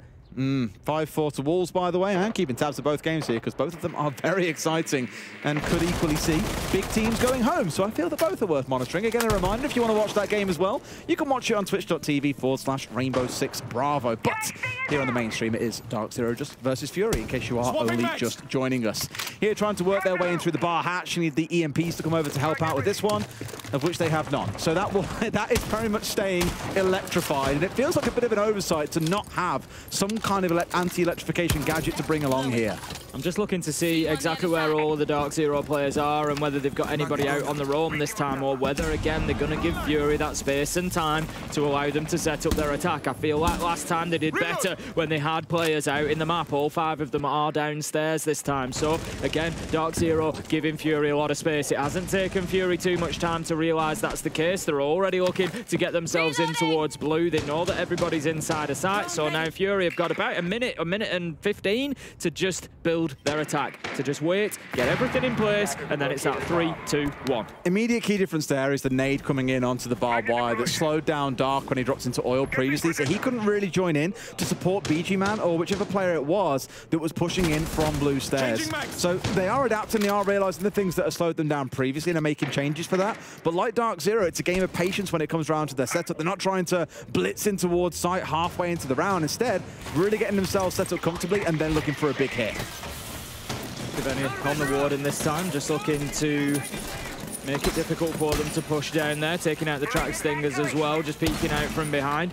So a little bit of a shift up to personnel down in just where everybody's positioned. I think I'm right in saying it was either Pamzu or NJR who was playing in behind the generator last time around. Critcher, he's on a creep down here. He doesn't find his man. He's just going to pre-fire around the corner, but it really signals his presence there. And with 45 seconds left to go, you just feel this attack doesn't quite have the same teeth that it did last time. I was going to say, it's coming up against Canadian with a silence. TCSG switches to the pistol, but taken down. I9, 2 kills, can't slow him down this map. 6-1 he stands at so far. A 2v2 ensues. This game, these teams, these rounds are just so bloody close. Lycolis is up on the hatch. He has diffuser in hand. I'm not sure he knows where the last is. A ping goes out and it's going to tell him. I9 moves into sight. There's an opportunity to potentially put the diffuser down here if I9 can cover. But he's got to do it now. Lycolis for the time being is looking for kills, like you say. Time is running down, 10 seconds, and they're just getting themselves sort of crossed over each other, I think. Not too sure exactly of the positions of these remaining defenders. I9 misses his shots. It's all up to Lycolis. He downs one. Can he find the second? He knows where he is. He's a ringer at the roses. No! It's going to be DarkZero to pick it up this time. They managed to get themselves the second round. It's 2-1. Okay, Wolves are on match point, 6-4. Cheers, Dev. Let's go, boys. Let's go. Jesus, I thought it might have been the players in our game going nuts for a second, then we cut to them, they're all in silence, and no, it turns out it's the other players all going absolutely bananas. But again, another pretty close round in that 2v2. For a second, really thought we might see them do it, but that 1v1 was, well, everything. They got the down onto one, and it really came down to the final spin around that won it out for DarkZero in the end. Close affairs, though, 2-1. First 3 rounds are done and dusted.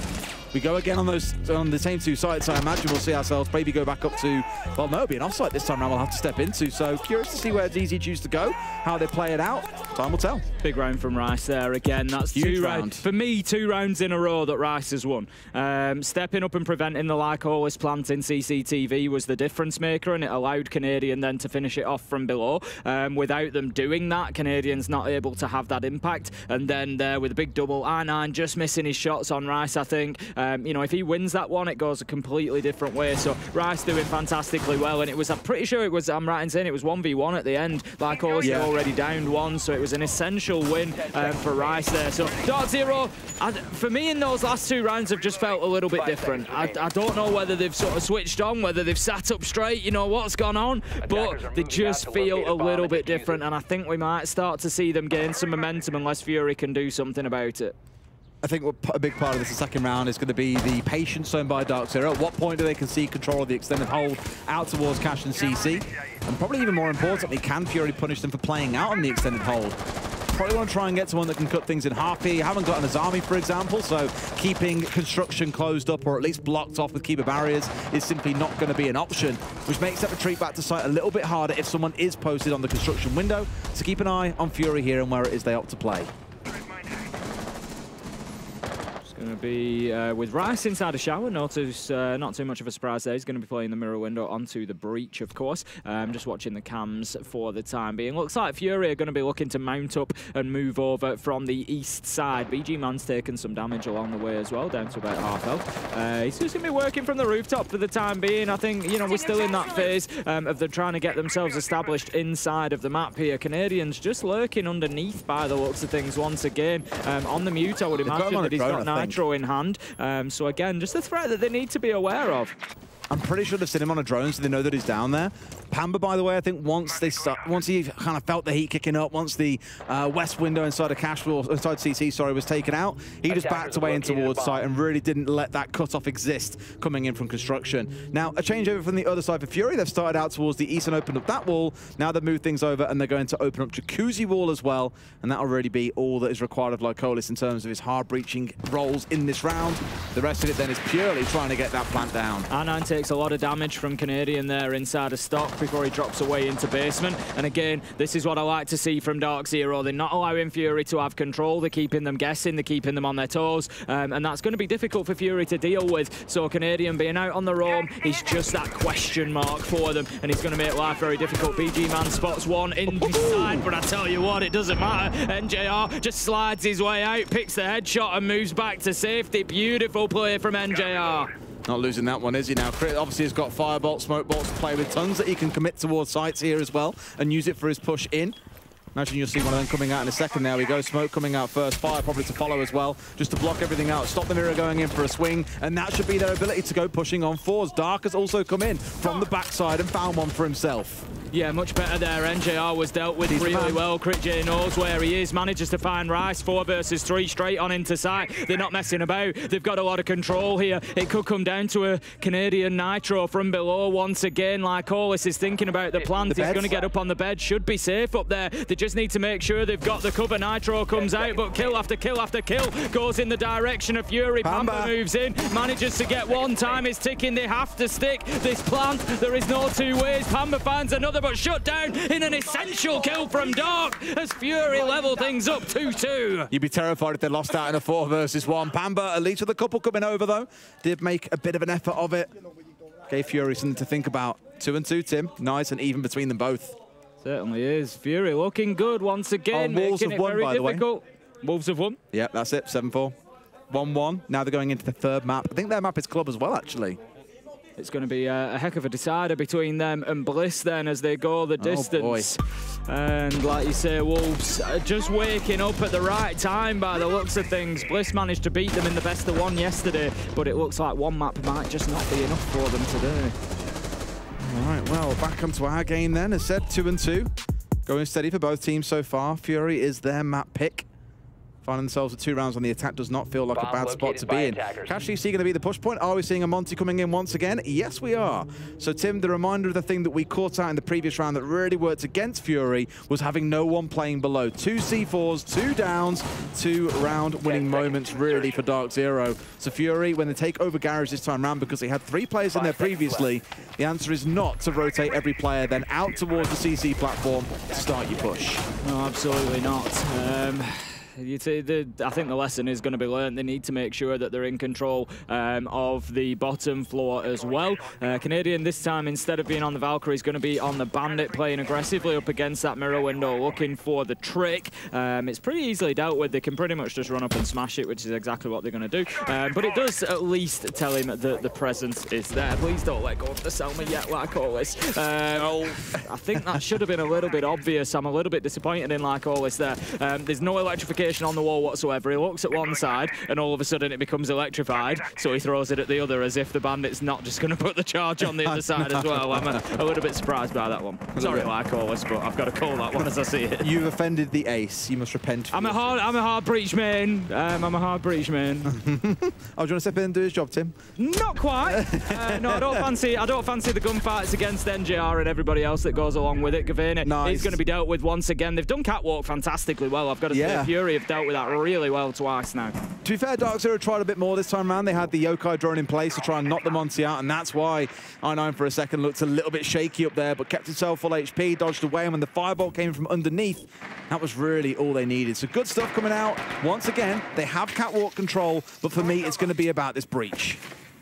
Thinking about taking out the mirror window there, but chooses not to. There isn't any need. All he needs to see is that the Bandit is not in position. Does take down a Yokai drone as well. So again, this is good from Fury. They've got a lot of what they need, but there is Nitros below. Crit J sees an opportunity. Surely he's got to get his man. He does take down Pamba, and that was a big risk from DarkZero. That's a Nitro gone. There was one in the pocket, so they're now left with only Canadian, who has the ability to deny from below. And I'm sure that Fury are going to be watching for that. BG man does get himself taken out, but look at that from Crit J. I was going to say, DarkZero with the double jump out. Is that you? What on earth is going on? Now, I9's done the right thing here. Step forward aggressively, blocking off a doorway and looking to stop members of DarkZero from pushing back in. Lycola's going in for the plant here as well. This time round, same spot, same sort of place, but this time he can stick it. Crit J into a triple in the round as well. Monty still on side for Canadian. I think his goose is cooked, and this round is not going to be a winner.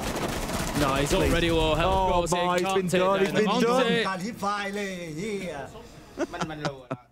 That's going to be a round for Fury, so they get themselves ahead, not just in the map, but let's remember they're already one map up. They only need to win Clubhouse, whereas DarkZero, they need to keep themselves in the Atlanta Major by winning Clubhouse, so a lot of work to be done ahead of them here. It could be a 4-2 attack in half here for Fury. They got a much better performance, I think, on CCTV there. They still did very well taking the catwalk, but they got the diffuser down much better. I don't know, DarkZero, they sort of played for those Nitros underneath last time around, but this time Pamba's throwing himself out a bedroom window, and I get it, there's a bit of comms going on there saying, look, I've got him by the white van, but you've got such precious cargo in your pocket with that Nitro that it is a big loss to lose him out of a window like that. It's another big round from Crit J as well, like, really across the team, I9's the one that you're looking at this game after a massive 4K that he had in round one, really propelling him forward, but it's been Crit J for me that has been the most consistent across these rounds. BG Man, in comparison to last map, pretty quiet. He's already on more deaths and certainly far fewer kills, but that's quite typical where you'll see players just kind of vary up and down map to map. We all do it ourselves when we're playing ranked, for example. It happens, but Crit J again is that young gunner. I think a lot of eyes are on him. There's a lot of expectation. He's delivering on this map at the very least and has pulled Fury back ahead here, 3-2. Going to be down to basement then for the final defense from DarkZero. I think they are pretty much locked and loaded down in the site again, so giving the map over to Fury. There's been 2 rounds so far. Fury have won one, DarkZero won the other, so it is a 50-50, no real advantage to either side. Fury certainly weren't as good in the last attacking round as they were in their first. They were able to really collapse on site with some great precision strikes to find a couple of kills and give themselves the room that they needed, but it did still come down to a 1v1 at the end between Lycolis and Rice, so DarkZero certainly need to be careful here, because there is definitely a world where Fury are able to take an advantage into the second half. Once we stretch. Going live. Got themselves a clear through the map and are working now on getting, I imagine, very, very soon, all the verticals opened up. Hatches being cracked open inside a kitchen at the same time, just making sure they're getting everything done and prepped before really having about half the round here to work with. Key change this time round. Obviously, BG Man being on the Thatcher means no more electrified hatches. Not that DarkZero have a Kaid, they're going for the Bandit on Rice instead. Yep, this time it is Pamazoo playing in behind that generator. Gaverni's going to be a little bit deeper as he was in the first round. So again, a little bit of a switch in personnel and just where everybody's playing. For the time being, Fury are opening those hatches, making sure, again, whether it's phantom pressure or actual pressure, that there's just plenty for DarkZero to think about. They did drop this hatch last time from Bar into Moto and push themselves into Church. Rice is there, he's in position, ready to fight back, should that happen. And they know now that Bandit is trying to trick onto the triple wall as well. So a wall side take is doable, but definitely more challenging than maybe trying to go for what they've done before, which is the heavy blue side hits. They need to remove the Bandit away, because by the looks of it, Tim, this is going to be their attack, and they've chosen the hard side, that's for sure. I'd like to see a bit more pressure, I was just going to say, from Kitchen side. Crit J is in there with the book opening everything up, just preventing anybody from playing underneath there. The hatch is open. They haven't really done anything to deal with dirt, so I would have to suggest that they're going to push the blue and Bar side, because otherwise dropping this hatch is going to be, well, asking for trouble. Bit of a rotate over here as well, with a couple of players looking to drop at the same time inside of Kitchen. You can be a little bit isolated, really, if that's all you're going for. But by the looks of it, there's also a player coming down blue. So it's a 3-point push coming in here. Hard focus immediately onto the Church wall, mind you. Trying to force their way through the Bandit. They might just get away with it. Gaverni's gone down, but Dark's also been taken out. Kills come in, then it's going to be a bit of a bloodbath. BG Man finds Rice, 20 seconds left to go. There is one down. I9 finds a real long-range effort. BG Man onto Gaverni. This is all going Fury's way. 15 seconds left to go. Like always, needs to think about getting the plant down. How about that from Canadian? Uses the shotgun to create his angle and create the kill, but like always, is in there getting the plant down. BG Man says, don't you worry about it. I'm going to find the kill instead. And Fury take the round. It's 4-2. 4-2 attack in half. Fury might just be about to do it here, Tim. They might actually be able to bring DZ down. Unless we see an absolute miracle on the attack inside from DZ. One hell of a bounce back. This could be done and dusted. We haven't had a tactical timeout from DZ on this map yet, and I'm sort of wondering exactly when that is going to be called, because surely it's going to come at some point. You wouldn't usually do it at the halfway mark, but I would expect if things don't go their way on the first attack, we might just see it then if they're 5-2 down. But like you said, there's a mental element that's going to start coming into this for DarkZero, where they start thinking, you know, we should be winning this game, and camera feed up and that energy's going to be sucked out of you, and maybe, just maybe, they don't have what they need to get back into this one, because Fury are just riding high at the minute. You know me, Tim, I love seeing the castle. I'm always keen to see where these barricades go down. We've had a couple already dropped out so far. The third one coming down looks to be the SSG Rome-esque sort of style. One onto main stairs, one through bathroom going out towards Strip, a couple based around Bar itself to lock down the central part of the map, and the hatch being opened up on the top floor. It is going to be that full 3-floor Rome, something we didn't see DarkZero do on their defensive side. They were very much playing the more hunkered down approach. Here, Fury taking the exact opposite approach to the game. Just getting out there and just preventing DarkZero feeling comfortable. Crit J is going to have that responsibility on his shoulders for the time being on the Oryx. It looks like a lot of the rest of Fury have sort of fallen back in towards site. So Crit J is going to be the one to watch. He's the one up on the top floor for the time being. DarkZero need to get in there, get the drones ahead of them, make sure that they're clearing out. They are opening CCTV, so that's going to be their point of ingress. Seeing these drones whizzing past as well off the back of those bulletproof cams that they've got stationed right at the end of the hallway. So they can see what's going on, at least for now, around Kitchen. Someone sat on the cams. Someone else, I think, maybe a black-eye camera coming out there. Gaverni going down again. I mentioned it already back on that last map, but it's becoming the same story here. Just can't seem to get himself involved in this game. Just seems like everything is going against DarkZero at the minute. Nothing seems to go their way. Fury picking up another good opener. It's the Ash, it's not the end of the world, but what it does, it's not just about the utility. You've got to think about the manpower and availability. So now, Fury, they don't need to worry about Crit J getting back to site. It's still 4v4 on site, even if Crit J loses his life. So now he can burn time. Now he can play a little bit fast and loose. He can gamble, he can take the gunfight. He can try to waste even more time, get on the flank and just make life difficult for DarkZero. And for now, getting the impact out onto those, which means Canadian should be going 2 by 2. Indeed he is, and trying to get that kitchen hatch opened up. The black eye that was very conspicuously hidden away on the lounge sign, also removed. So that's a bit more utility being taken away from Fury. They had a lot of information coming into this round, and sure, slowly it's been like pulled away from them.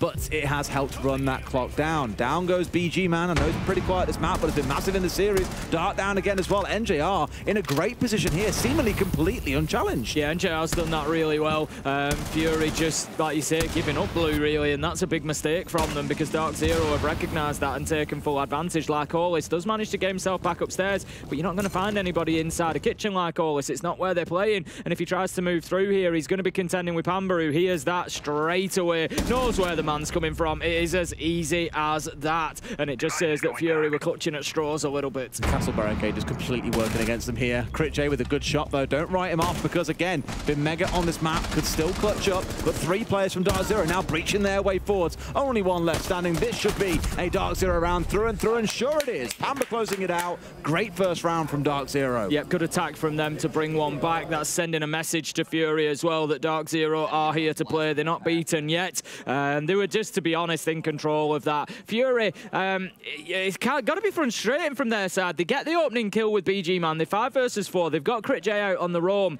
All they really need to do is sort of lock down sight with the other 4. You know, have one in blue, have one in bar, have one in dirt, and then have one floating to support. But instead, they allowed NJR into blue. And look at the damage that he did from there. It was just one after another. You know, you can't just give that space up. It's just not going to work.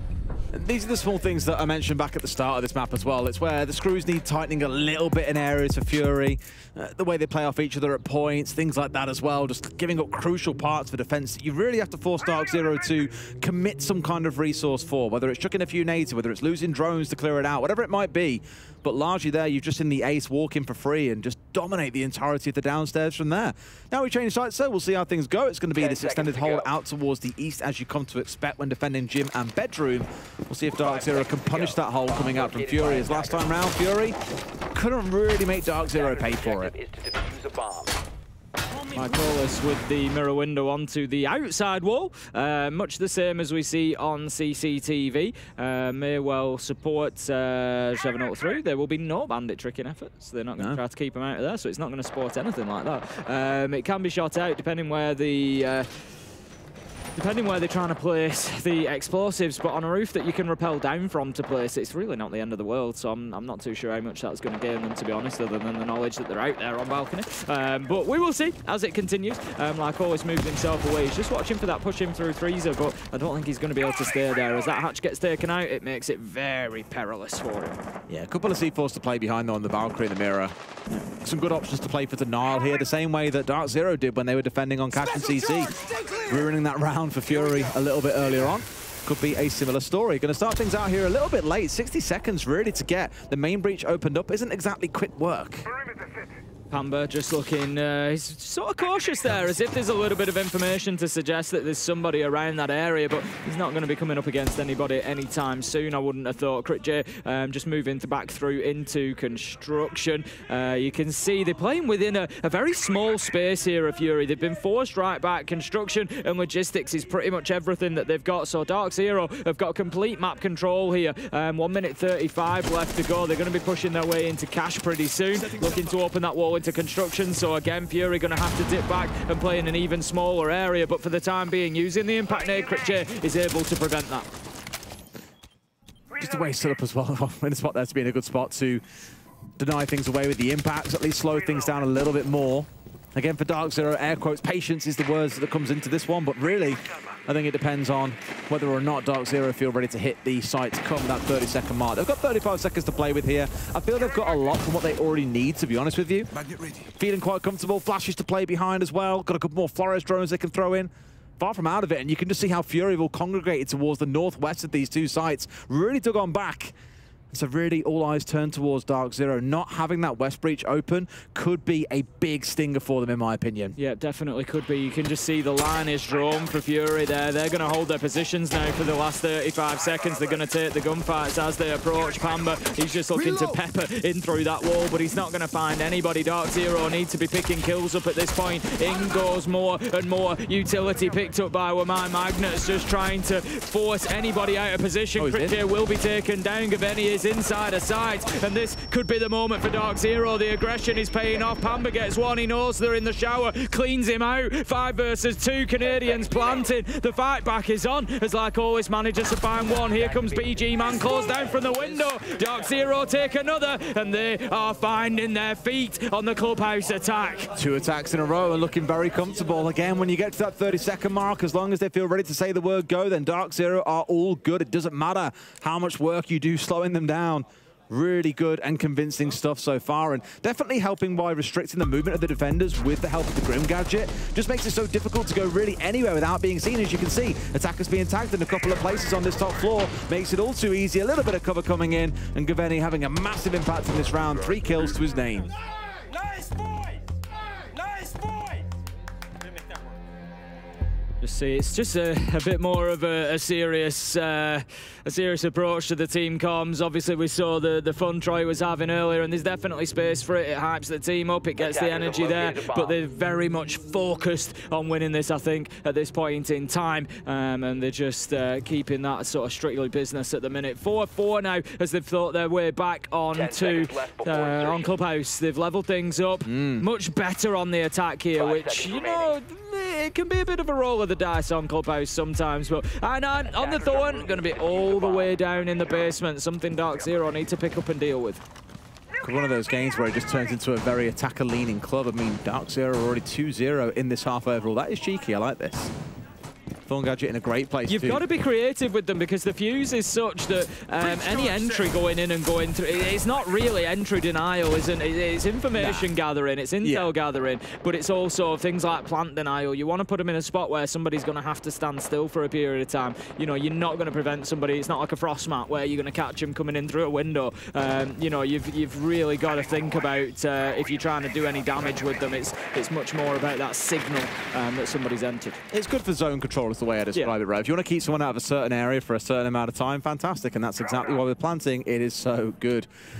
Clearly, they're really enjoying having the Valk cam on this lounge spot, and you'd imagine that at this point, DarkZero are more than aware of it, given they have the IQ on side. Crip moving his way around here, looking to challenge inside a garage. Right sort of idea, as Rice is very nearby. Nade is going to go in to clear that shield out from Rice. That will do the job. Can start pressuring on more towards Lounge. BG Man's not for giving it up yet, though. He's going to be at the bottom. He gets his spot. He knows that they want to be attacking this and will win it. It's Crit J who steps out and gets the kill onto Rice. I9 is taken down elsewhere. And essentially a trade of men. 4 versus 4 now. Halfway through the round, Pamba is established. He's cut off the line through Lounge. They need to be careful. If Crit J tries to move across here, he's going to find himself cut down.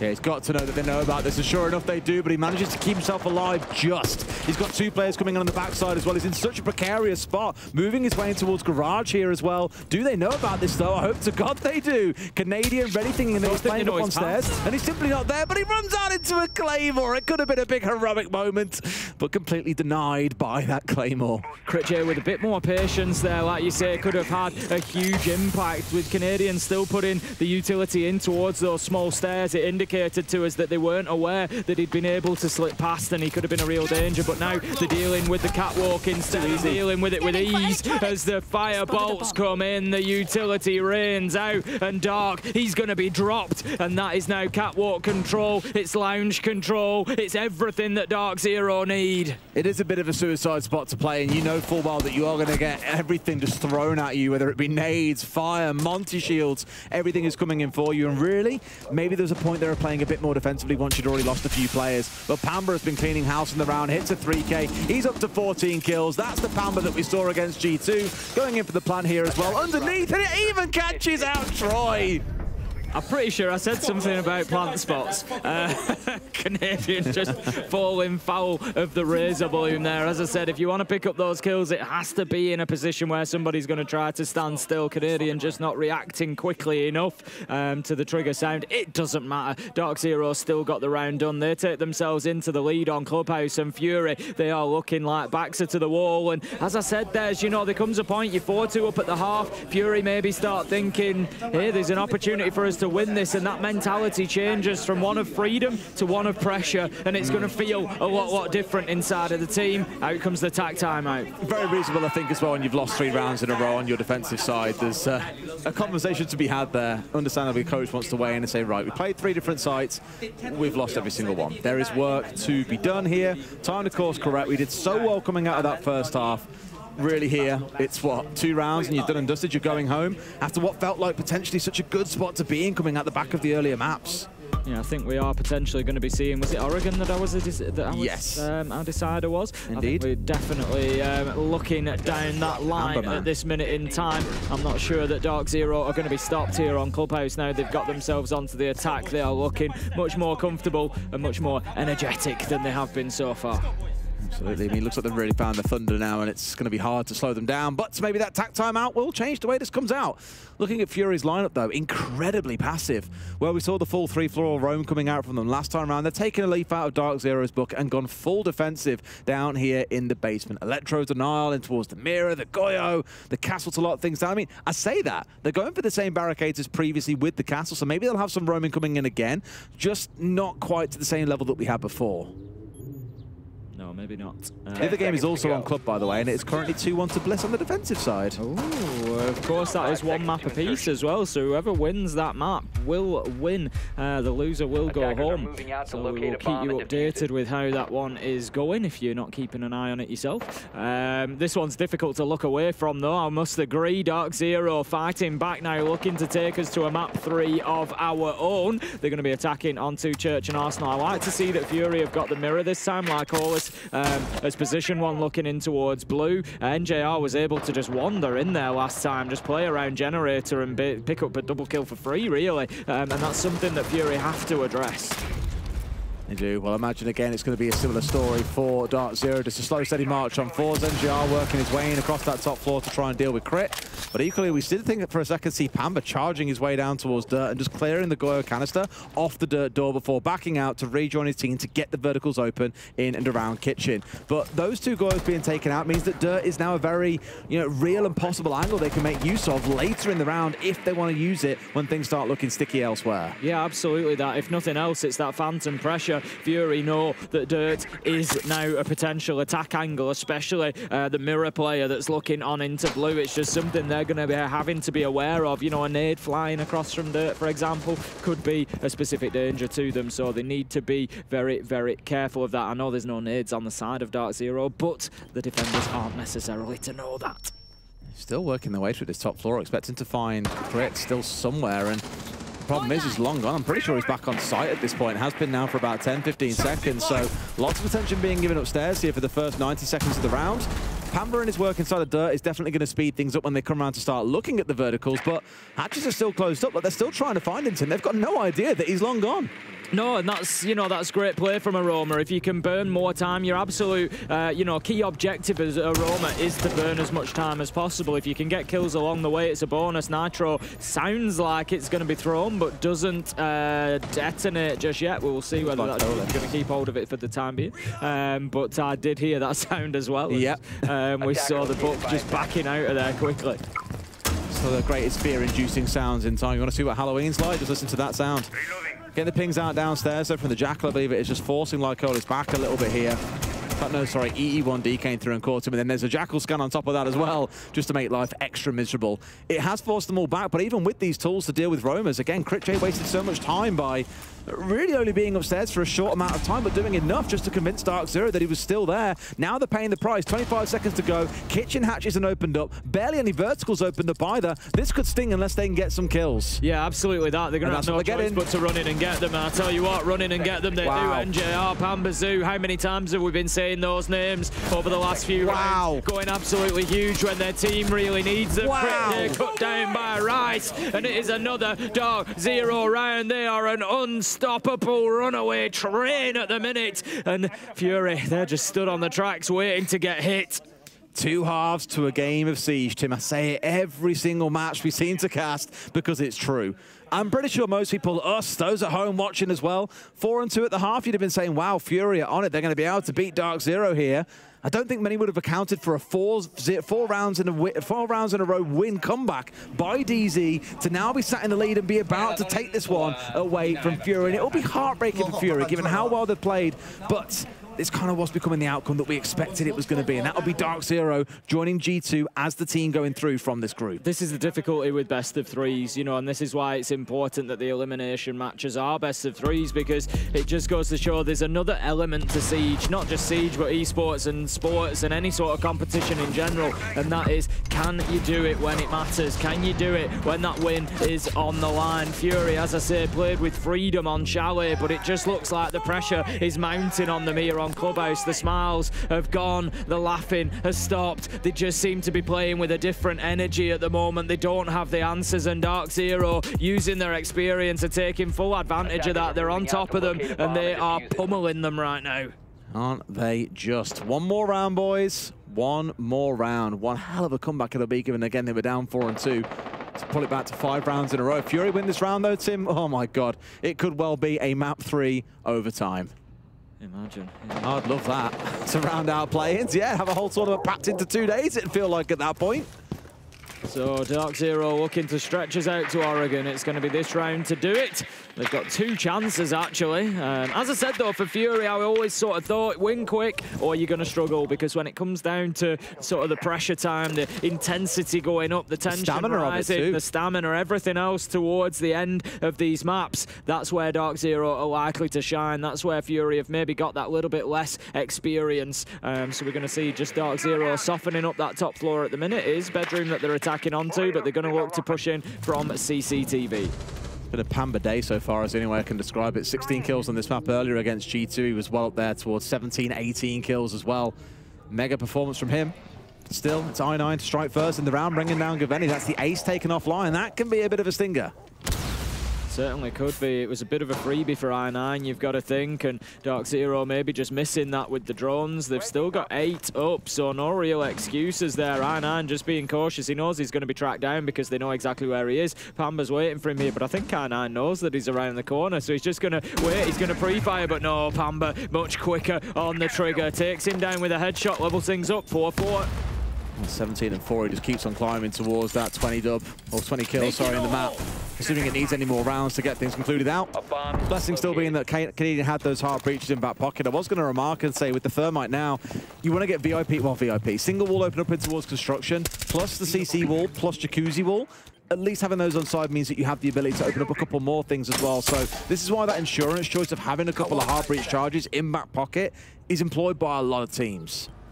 Just going to send in the utility there just to make sure nobody's hiding in the corner of logistics. That's unfortunate. Lycolis is able to recover the nitro, though, to have another go should he want to. Pamba, does he catch his man? He does not. Manages to find the spray down on the stairs, though. BG man really needs to be winning those. Lycolis is there for the trade. Drops Pamba, will finish it off. 3 versus 2, 2 versus 2, as Dark stands up and is countered inside of Jim. Canadian taking damage, and what looked good for DarkZero seems to be dropping away. Not a lot of time to play with here as well. They're going to have to really push in as a pair here and pick off these fights 1-to-1. A bit of a dance around here as well coming on through. Rice goes down. Lycolis going absolutely huge. Canadian left standing, but Lycolis over to the ITA, gets the finish, 6-5. Fury keeps on fighting. They want that map to overtime. They want to get this done and dusted. They don't want to be seeing anything of Oregon. Remember, 2 rounds, well, not 3, sorry, that Fury will require. 1 takes them to overtime,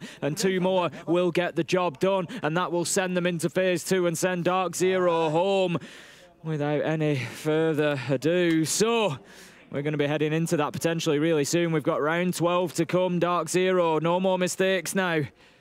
No more mistakes. You've ended your run of winning rounds, and you now need. I mean, I'll take winning 4 rounds in a row.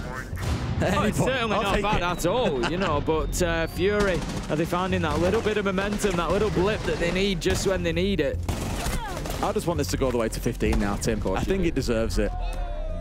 But not just us, but also Fresh deserves it for his bingo card. No, it wouldn't be. It's not map 3. Map 3 specifies on the bingo card, map 3 designates overtime. I see. So it'd have to be on Oregon. I thought it was all the way. Fair enough. 10 seconds to We'll take it to Oregon if we have to. We can do that too. Still plenty of chances. Round 15, map 3, that's, I think, exactly what everybody wants to see from I mean, there's a lot of team. elimination games to come next week, let's not forget as well, going into the Swiss stage. All the non-elimination games are best of one, but when a team...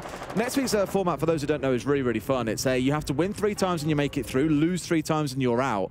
But your potential, all your third games, the ones where you would be on 3 losses afterwards, are all best of 3s. So some teams can go through real slogs just to stay in it if they start off losing early on, but it just brings so much excitement as a format, so I'm really excited to get into that as well. J is going to find his way back down onto site. We've seen him roaming the last couple of times, but this time he's going to play the Fenrir. Look at Pamba though, he's not messing about, he's getting straight down those main stairs. I tell you what, that's a position where you'll catch somebody out. If they decide to just push up and try to challenge onto Kitchen Corridor, for example, they're going to run right into the face of Pamba, and it could be a little bit of a shock for them. All right, drones in position, ready and waiting. I liked how last time around that they managed to burn their way in through dirt really quick. Again, it opened up that possibility of later in the round to give them a new angle, even if they didn't make use of it. And you see this quite a lot in Siege, I think, where teams will do things that look a bit maybe strange in the moment, but it is to prep things later in the round that maybe they don't use and you go, well, that was a waste of time. But it's more making sure it's there available as an option to them if they need it at some point in the round. Just making sure they've got multiple options in case the primary one fails off, where, I don't know, you can't open up bar hatch, for example, as Fury learned back in the first half when they brought no EMPs along for the attack. I9 just looking, waiting, ready to apply the electrical, looking for the trick. I mean, same story here. Do it now. He hasn't got a trick it, just electrify. No one can take it off, I'm pretty sure. Yeah, there's nothing really that can be done. It's on a concrete surface. They'd have to come down and take it out from the bottom of main stairs, realistically. Obviously, he doesn't know that there's no EMPs on this team. He's not aware, but... so he's going to have to trick it and then just leave it tricked, potentially. No, I mean, it's not the end of the world. You know, you've only got an Ace on the other side. If he is able to catch a Selma charge, you know, Ace can only open one hatch anyway. They've got the hard breach utility and that should be the sign they need. But it could seriously limit them. Now that he's had to impact nade off the electro charge on the other side, that should really be the telling sign for I9. And I think he has released away his claw and he's going to leave it on there now, knowing that they've got no EMPs. Yeah, exactly. So the double Selma charge opening up the stock hatch. 45 seconds left to go. DarkZero fans are going to be setting.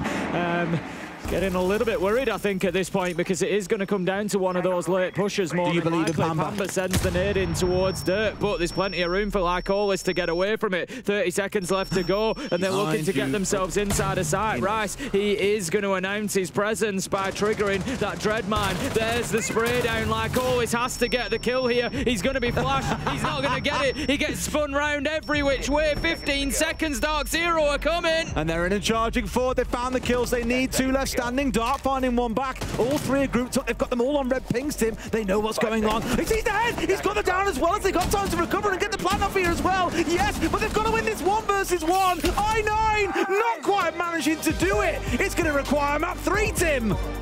Well, we go all the way to a third map. DarkZero are looking sort of a little bit fatigued there after that one. Fury put him through the ringer. They run him right the way to round 12, despite DarkZero having a couple of attempts before that. But they get the job done nonetheless. They take us to Oregon and Fury. They look just as tired across there. You've got another map to come yet. There's a lot more pressure to be soaked up. Both teams know how much this means now that we're going into a third map. Literally 1 map stands between either team and going home or making it through. I can't wait to see how it goes. Let's let them have a little rest. We'll catch our breaths and we'll tune into some of the B stream where Bliss are facing off against Wolves in map 3. Back in a few. Right, to be able to hack if you have those clutch drones in your hands. But, you know, like you said, on the side of the attack, because they don't really need to worry about getting these walls open, they don't really need to put a whole lot of redundancy. They have a lot of options elsewhere, especially in through the mid-round. That being said, for this particular bomb site, this is an exception. I think bringing the double hard breach is not a bad idea, Team Bliss. By having both the Hibana and the Thermite, it really opens up their options as they get in towards the basement. Not only are they going to be able to open up all the hatches, but they might also be able to get verticals over on the triple wall to create a run-in hole and another opportunity for an execute. Oh, that would be something to see. I haven't seen Thermite breach the triple church wall in a hell of a long time. It's a thing that happens. That used to happen, but not these days. Maybe. You never know.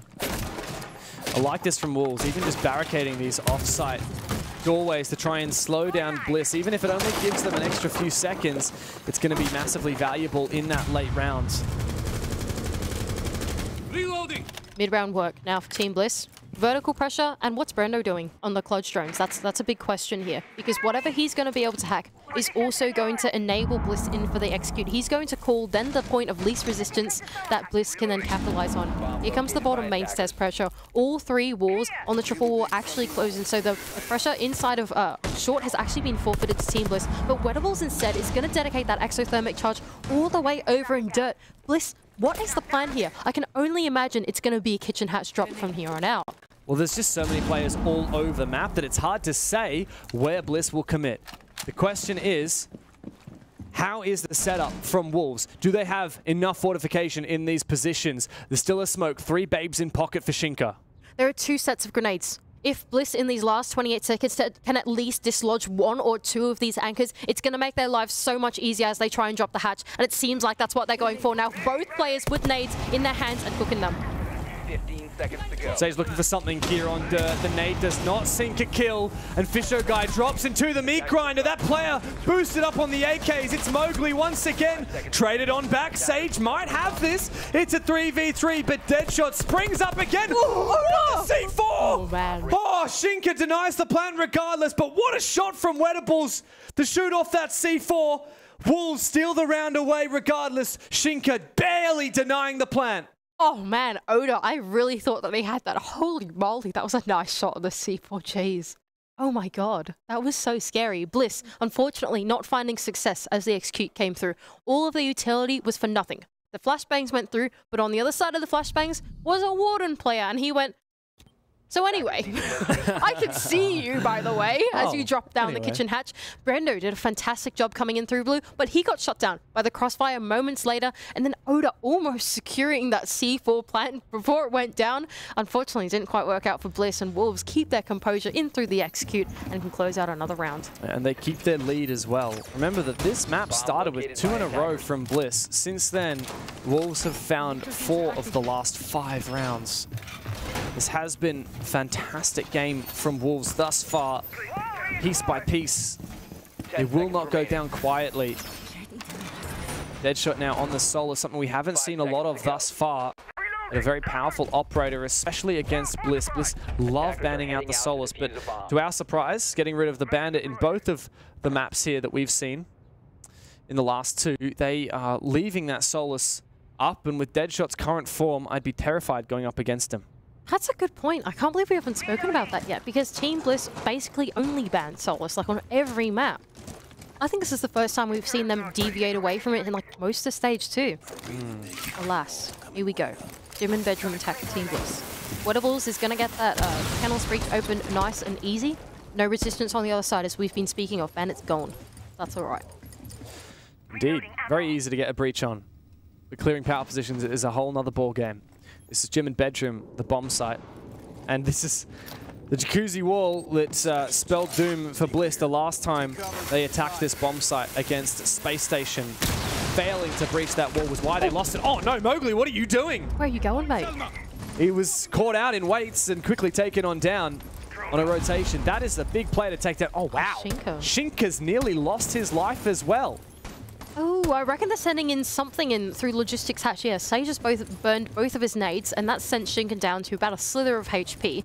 So they are trying really hard to dislodge these players external from the map, and that's what Wettables has been able to do on the first one into Mowgli, but they want to find a little bit more success before they dedicate themselves to an execute. Now, if they want to go for a sweep... Oh, wait, what's going on there? I think Deadshot's just tried to go out for a run out on Brendo and has been taken down in the process, but Brendo's kind of stuck in his position, right? They can't really go for the sweep from here on out because P4 is here waiting to meet their resistance. Meanwhile, Oda, on the other hand, with his set of grenades, is going to try and do even more damage. There's no need for a sweep from Bliss. All that's required is focusing up on the bomb site, identifying when are we going to be able to move in and look to try and threaten a plant. Meanwhile, the rest of Wolves are likely in position to try and deny, to try and hold on. Bibu finds one, can't get the second as he is traded on back. Shinka's such low HP, but meanwhile, P4's taken out Brendo. Oh, the timing, P4! You cannot get unluckier than that. 2 low HP Wolves to try and stave off Bliss, but Shinka has found one despite the low health. Fish needs to get into position. The sound cover As he forces this plant down, Oda has to support his teammate, Fisho Guy. 1 second left on the plant. Oda spots the player, but is it going to be enough? Right around the corner, here comes Sinker, not aiming high enough. You got to get this shot, Oda, you got to land it. That's P4. But Shinka still remains. Fisho dispatches with him, and with that, an even scoreline.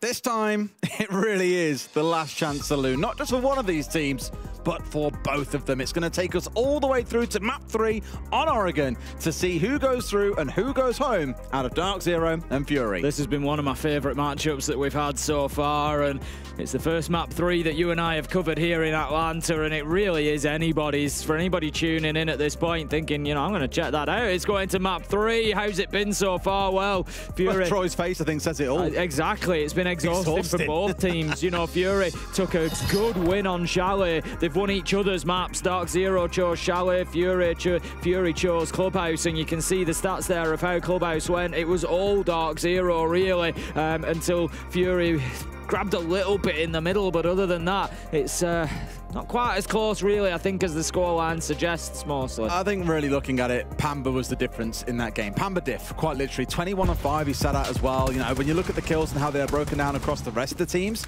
really hard to separate the two. Pamba just really was that far ahead.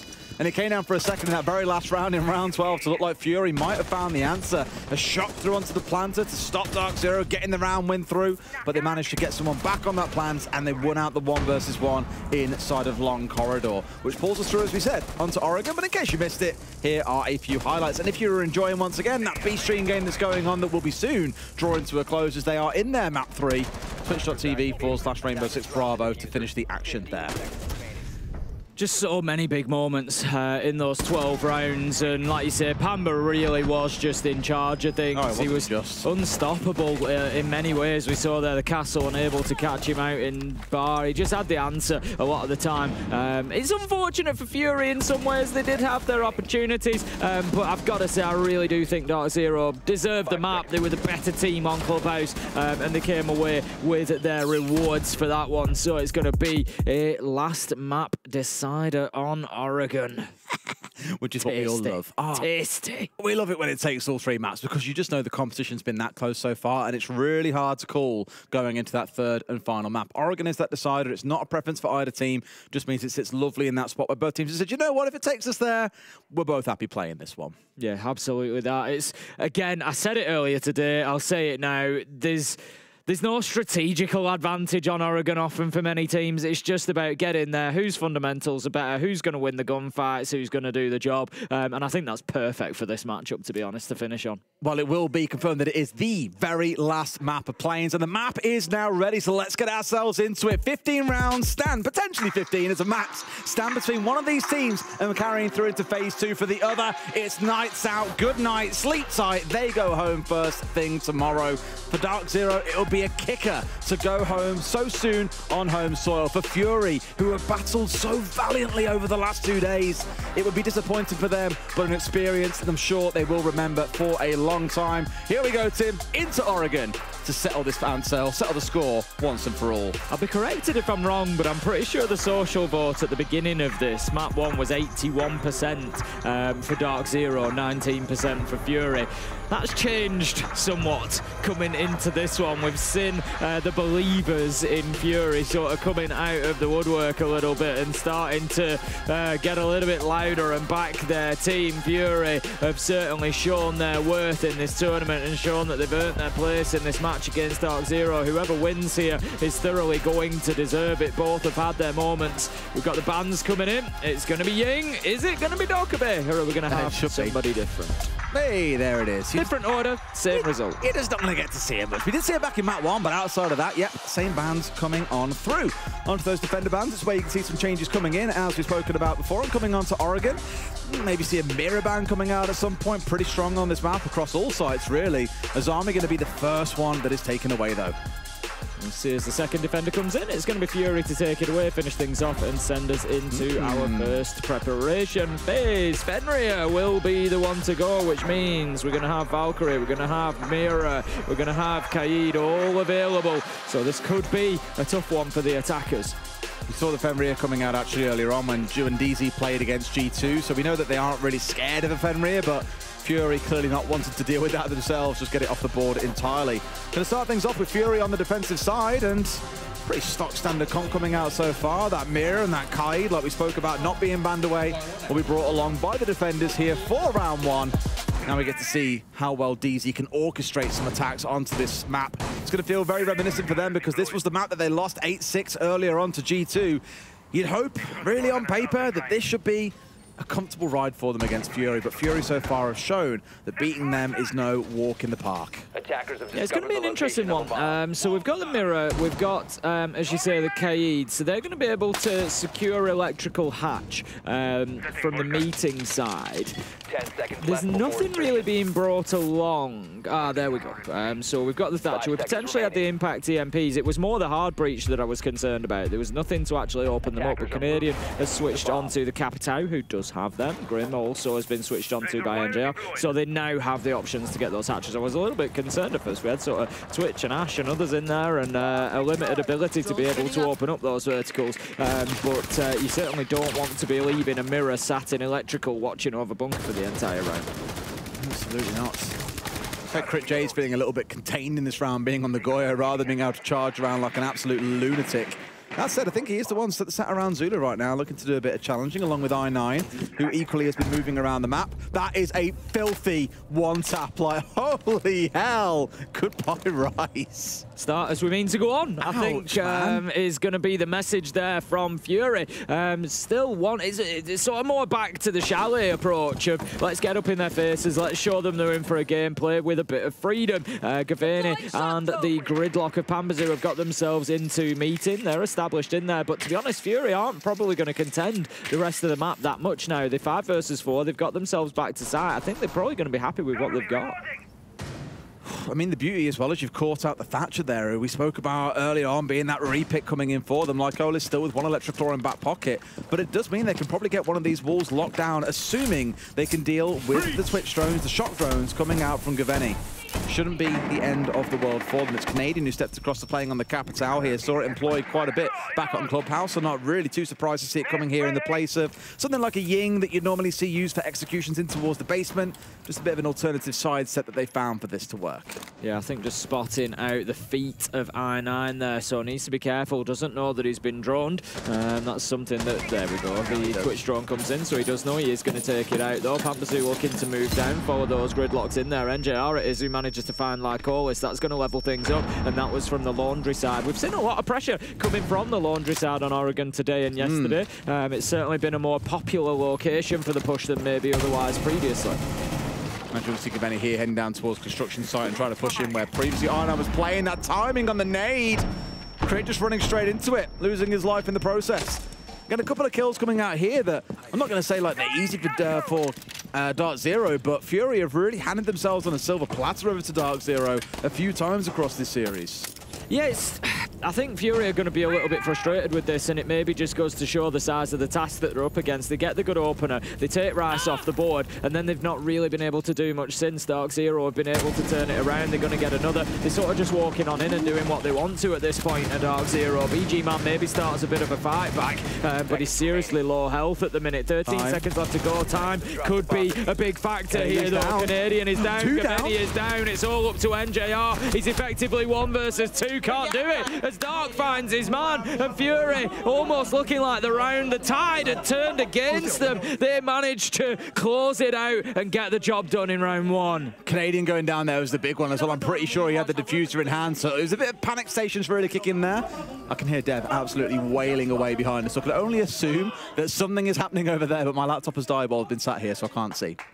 We have no idea what, we just know something. I'll find out. 2 rounds away from knocking out the Aussies. I think that might be Wolves that are doing something. We will see. So it's 5-4 to Bliss.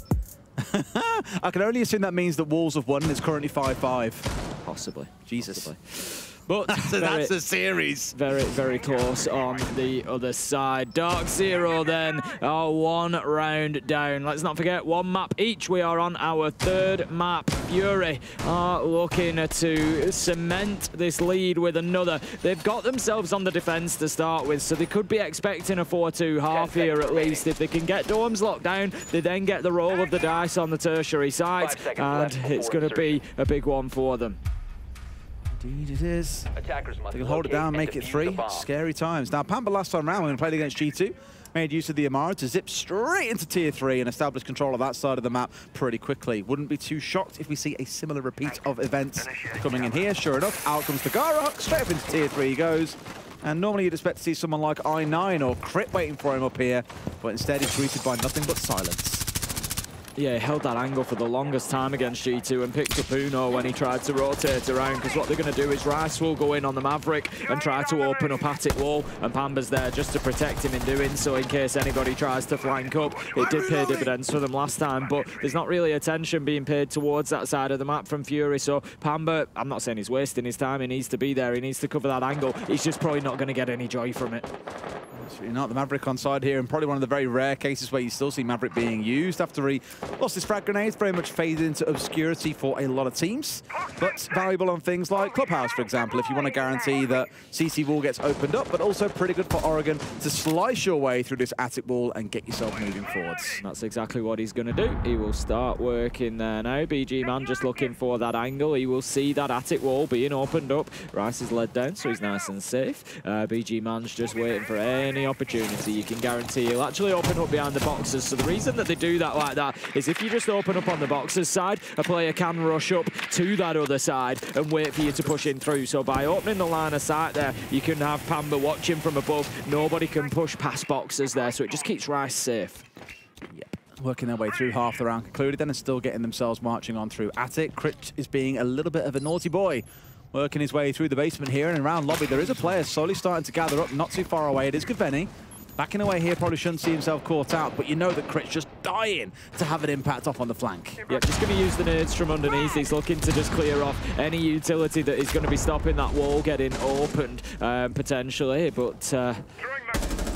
Hard breach has been placed by Canadian, so I'm not sure who they've got. I think maybe just a little bit of info of somebody playing in behind that wall as well, maybe looking for the kill. There you go. They've got the utility placed and off as well, so they were just making sure that that wasn't going to be sort of tricked or taken out or anything like that. Lycolis will find an opener onto NJR, though. Fury, once again, with an advantage. He's in the closet here, and he's, I tell you what, getting aggressive. He nearly finds more, but shut down by Canadian. Spray would have been enough there, just to kind of natural record to collect 2 kills if they weren't too careful. Pamba goes low, Canadian into another, a trade back again into a 3 versus 3. Back and forth stuff between these two teams so far in the round. Gaveni going low, Canadian was being slaughtered as well, but managed to find one for themselves. It's Rice getting I9, 2 left onside for Fury, and no time left for Rice to get anything done. Fury up 2-0 on the defense of Oregon. It's an expected but a good start for Fury. Expected in the sense that Dorms and Laundry do tend to be defender-sided here on Oregon. Still got to get them one though. There are no free sites. And like I say now, Fury have sort of got that free roll of the dice. They just get a chance here. They're on the tertiary site. They don't really expect to win it. But I tell you what, if they do, what a big start that will be for them. They could be looking at a 5-1 half. If they keep this up, absolutely. Though, as we saw back on Clubhouse, we had DarkZero winning 4 rounds in a row before Fury managed to finally fight back a little bit, only for DarkZero to then close the map out. And that was after a 4-2 half towards Fury to kick things off. So, as good as they're looking so far, 2 halves to a game of Siege. Wait until we see how DarkZero deliver, but it is so far looking so good for Fury. Attackers have discovered the location. Going to move to Kitchen and Meeting for their 3rd choice site then. We saw DarkZero earlier using the attic a lot when they were defending this site, so I would expect to, you know, that's something that they're going to be very aware of. I don't know whether Fury are going to position somebody up there or not, but DarkZero certainly need to make sure they clear it out because we saw how powerful that vertical can be on this site. I don't think Fury have got anybody up there just yet, but BG Man and Dark are both above. Sorry, no, Crit J is not not Dark, that's upstairs. So there is at least 2 of them up there. They could position somebody into attic. Canadians just going to be feeding that information in for the time being. And Dark still working on the frost mats. I have to get rid of my headset just to like listen to what's going on behind us. Turns out Bliss are now 6-5 against Wolston. One more round, and they knock the French team out. They become an Aussie team, making it through to phase 2. They do that, but they also proved me right, Des, which is the important part, of course. I mean, being right, Tim, that's what's most important in life, right? It certainly is. I love to say I told you so. Oh, don't I know it. Giovanni trying to get his way through the wall, but impacted off was the Selma pretty quickly, which means for now at least the wall stays closed. Going to have to find an alternative way to work through because they are, I don't want to say running short on the breach, but the larger breaching, things like the Thermite, the Ace, for example, it's all well and good, and you've got a lot of charges in NJR's back pocket, but not really the kind of thing you turn to when you want a real big hole opened up. Again, Pamba just using that ability to get in towards T3 quickly, going to hold down the rear stage stairs. Nobody there that's going to be challenging him. Like always, is a little bit closer in position, but I can't see him looking to get that aggressive and try to move up there. We've got 2 of DarkZero just out on the sort of dining side as well, moving in through showers. I9 does get spotted out. The challenge is likely to follow. I think they just miss each other like ships passing in the night there. I mean, there's 2 of them there as well. I don't think he knew about the Hibana off towards the left. NJR could have done some real damage if I9 had gone aggressive, but instead opted to go more defensive and has been rewarded for it. Keeps his life for now, and he's rocking that FMG for us, just to point out. Haven't seen that one for a while as Pamba brought down like a clay pigeon, shot out the sky, and Lycolis with the finish off. A trade into 1, and Giovanni now spins on a dime trying to catch Lycolis up inside tier 3, but that is such a headache because I'm pretty sure, now I'm a line, never mind, I thought the diffuser was down, but it's in Canadian's back pocket.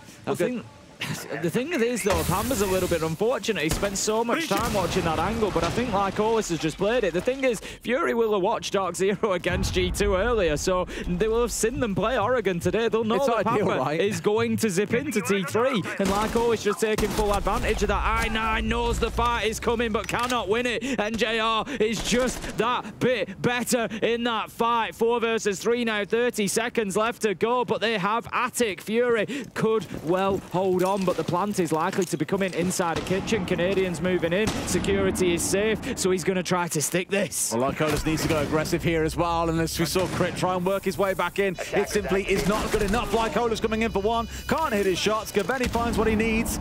Even Canadian won't be finished off here. Now Giovanni is low, but BG Man is playing against verticals, Tim. He might have 35 seconds, counting 10 seconds, I guess, for planting the, saving the diffuser. There's simply no time left at all. BG Man trying to see what he can find here. May well finish off a couple of consolation kills, but it's a comfortable closeout for the side of DarkZero. 2-1 to Fury. Yeah, pretty much exactly what we would have expected out of Oregon so far. Fury as the defenders, you would expect to win Laundry, you'd expect to win Dorms, and then the third choice site. Well, the attackers would usually pick that up. So everything pretty much going according to script at the minute, as you would expect. So Fury, they're going to be looking now. They have to close this out 4-2. They need to take Laundry again. They need to lock down Dorms again. They've got to get those 2. If they get the third choice, it's the bonus. It's the 5-1 half. DarkZero, they're going to be looking to steal away one of these primary sites. If they do that, I'm concerned for Fury at that point. Attackers are activated. It's again in these more consistent moments, I think, from DarkZero, when you're seeing the kind of team structure coming together, the crossfires they've got set up, the slow and steady, patient approach towards an execute. They do look far more composed, and there's more intricate moments of Siege. But it's when Fury just seem to run away with things and build a bit of momentum that it's really difficult to contain them in place. Still at 2-1, it's still wide open as to who can walk away with this. Down we go then for the 4th round, back into the basement. Mirror on side, Goyo on side, but this time round, no Kaid. Instead, it's a Wamai being brought along by Lycolis. Attackers are heading out to defuse a bomb. Dark is on the mirror, so still going to have a fairly similar setup to the one that we saw before. Just looking to hold them out of bunker. To be fair, DarkZero didn't push into bunker at Tim, all. they've gone to overtime, by the way. Have they really? 3rd map overtime between Bliss. Oh my, oh my. Exciting stuff. Whether we will Jack get to enjoy the same. at the chops. Honestly, at the minute, we're kind of set up on a trajectory that could take us towards the same. If Fury get the next 2 rounds, lose the tertiary, go 4-2 in the half, you'd expect DarkZero to do the same. Who knows? There's a long way to go yet. There's a lot of rounds to be played. 9 more to come before we can even think about getting to that point. But Pamba's going to take a bit of damage there on the knock, just dipping away into showers onto the drone just to see exactly what's gone on there. It will have been the man at the top of Freezer stairs, I'm sure, but he's just dipped himself back to a little bit of safety.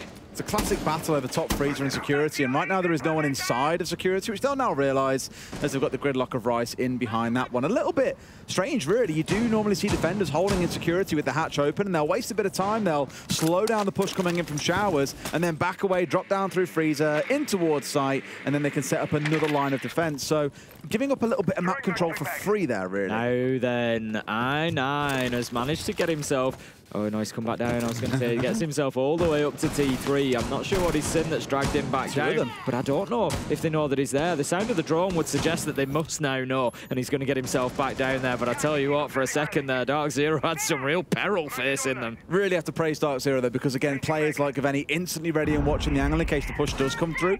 If I9 are committed towards that, praise to him for being disciplined enough to know when to back away and respect that he's been droned out. And a team like DarkZero will punish you for that. Drops away back towards site, but both teams doing all the right things there to really react to that situation of a would-be roamer being caught out by a drone. Yeah, DarkZero just looking to work rear stage stairs. They haven't got pillar cleared out yet. There's actually a 3-man presence there. Flash grenade utility going to be reined in. That's just trying to ensure that they can open up the wall towards Shaiko. Crit J is going to have to move himself away as that Selma detonates, which it now will. So he needs to think about just exactly how he escapes. But given the fact that they haven't been able to open the whole thing up, he can crouch and just keep himself out of that line of sight. And they will get the full thing opened up here as well, with the second one coming through right in the middle, which will make that Shaiko spot nigh on unplayable. Pamba's really got to find his man. Please tell me I9, you know that someone's trying to shoot you. Seems to have the idea, but Canadian just walks in with the supernova, explodes all over them. BG one back, Gaveni another. It's 1-2, 1-2 between these two teams, into a 3 versus 3. Canadian getting away by the skin of his teeth. 3 players on half HP here, Tim, and DarkZero have only got 15 seconds to make the push work. The Goyo canister is going to block off all of Highway. They've got to flood the site. Canadian gets one. BG man is down. DarkZero have done it, winning the 3v3 and bringing things all square. That's a really big round for DarkZero to be winning, as I said. You know, getting in there, getting one of those primary sites. If that happened, I was a little bit worried about Fury, because what it kind of does now, if we look at the longer term trajectory of this map, is now DarkZero don't really need to do much other than win the 3rd site. They can go in there. They're going to have to play those primary sites again. They need to win both of them now, back to back to Fury. The pressure starts to mount. They don't have any room for mistakes on defense now. If DarkZero can take another one of them and guarantee the 3, they start looking towards it thinking, yeah, we're confident we can lock down Laundry and Domes twice over, and we get the game done. So Fury, for the first time, I feel like really being pushed onto the back foot a little bit in terms of the overall fixture. Yes, they were put in pressure in map 2, but they had that cushion. They had that one map advantage. That's no longer the case. Supernova is such a filthy shotgun. Silence, it's even worse. It feels like it's going to just like tickle you, but it's dangerously deadly, even silenced. As I'm pretty sure most of Fury just found out. Canadian having a real field day charging through the map with it in back pocket. The funniest thing is, I know that shotgun's been buffed, but I think back 2 or 3 years, we had a lot of players in APAC playing shotguns like the Supernova pretty consistently and just running around with the secondary SMG to do the work that they needed to. So it's just crazy now seeing it all become so popular, and really that the cycle has completed itself. APAC were ahead of their time. Certainly were. We're going to be going to Domes. Fury deciding to move on. They don't want to try Laundry again. And they're going to be looking to keep hold of the top floor. Pamba is underneath. I'm not sure he's been drawn out here. There is certainly drones racing around, but I'm not certain whether they're down in basement or not. So Pamba could have a real opportunity here to create a little bit of a surprise. I don't know if they're finding ahead of him or not. He's going to look to move up them stairs. I don't think I9's aware, but is he aware that I9's there? That's going to be the question. He's on the cams at the minute. This could be an absolute freebie for Pamba to kick things off. If he just walks up a little bit further. Oh, I've not even had some shots back onto him first, but Pamba, as I think we said so many times this series, wins out the 1v1 against I9. This map in particular, I9 really struggling to get himself involved. He had some big moments on the previous map, but here, not so many. Fury may prove me wrong, but I just get a feeling that this whole thing has swung towards DarkZero here. They've got the wind in their sails, Des, and it just feels like they're not going to be beaten. They're just starting to take fight after fight, and that will lead to round after round. CritJ is going to be drawn out on the soloist. They know exactly where he is. The pressure is on. He's trying to move through security. There goes the nade. It was cooked, but not long enough. CritJ just escapes and manages to find the kill. Fury are fighting back. He levels things up with a 4 versus 4 now, taking down Gaverni. 1 minute 15 left to go. DarkZero still need to deal with security. Oh, let's see what close he saw his head as well, but he's being pinched below at the same time, and the Nook was there. Great read by Pamba to get the close down and really deny that ability to drop away. Once again, DarkZero have the numbers advantage, but Tim, it hasn't come with 20 to 30 seconds on the clock. This has come with still 60 seconds to play. That's it, there's still an age yet. Pambazoo gets himself in. NJR actually beats him to the punch, finds the kill first. 3 versus 1. BG man, he gets a big kill, puts the diffuser down outside of the window. They have to come to him. BG. That's 1. Could this be a 1 versus 3? He peeks around. He looks for the shot, but no, he's going to force them to come to him. Pamba knows exactly where he is. 30 seconds. Oh, he's going to creech his way forward here as well. Smoke comes out. He doesn't know that he's going to get pinched on one side here as well. He's looking the right way, the wrong way. Doesn't quite sure where to go on the left. BG man with a 1v3 to take it over the line for Fury.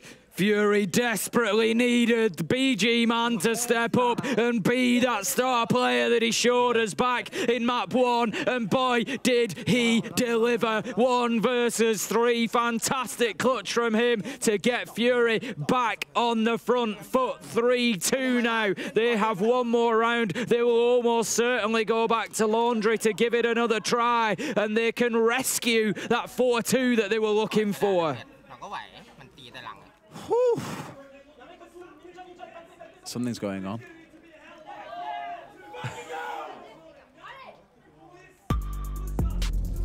Round 15? They're going to max OT! That could be us in about 15 minutes time. Certainly. Fresh gets his bingo card though, in play-ins, doesn't even need Swiss or the main stage. Too easy for him. Too easy for him at that point. What a clutch this was from BG, man. Just getting those first 2 kills were absolutely massive. But then just the way he plays this 1v1 perfectly, using the smoke, forcing Pamba to one side and then ducking to the other and finding that final kill. It gives them another opportunity down in Laundry. However, DarkZero were very good at attacking this last time around Fury. They're going to have to do something differently. They can't let DarkZero play their same game here, because it will likely be the same outcome. And I just have a feeling that if DarkZero can grab the 3-3 half here, Des, that could be too much for Fury to overcome on the attack. Could well be. Let's find out. Apparently we've got a pip coming in as well for the B stream, so we can see that. If we can get that in, I'd absolutely love it.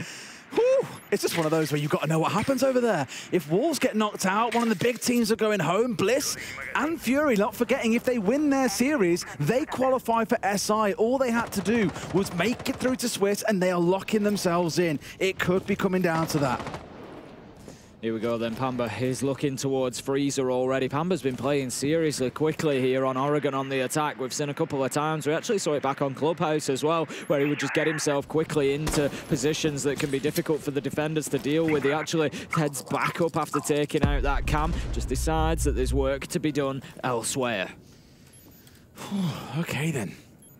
Ready and waiting here as well. Pamba has that inkling, or at least the knowledge, as you saw a drone skirting around in Tier 3 as to what was going on. It's going to be CritJ just poking his head around, not wanting to go too deep on this one. Wants to pick up a drone or two and then back down towards the site. Drone still running around above Pamba's head here to make sure there are no more hijinks coming out from I9 in Tier 3. And sure enough, he is not going to be found up there, as I believe he is down on site. Drones still raining around. It's the halfway mark, so we just have that quite often in siege rounds. You'll have all that drone in at the beginning, gather the intel, get into position, then drone again at the halfway mark just to see how things have adjusted, how the defenders have adapted, where things have moved. A lot of parts that are switching places here, and DarkZero just wanting to make sure they've got a thorough understanding of what's going on. They're looking to clear out electrical once again, I think. BG Man is going to be playing from inside of bunker this time. CritJ's over by pillar rather than by Shaiko, so that's not going to be too much of a problem for Fury if they try to go for that electrical drop again. What a kill. CritJ picks up Pamba, exactly the start that Fury needed. Pamba's been a bit of a menace, as we've seen throughout not just this series, but also earlier on against G2. So idea is the ideal target man for you to remove so early in the round.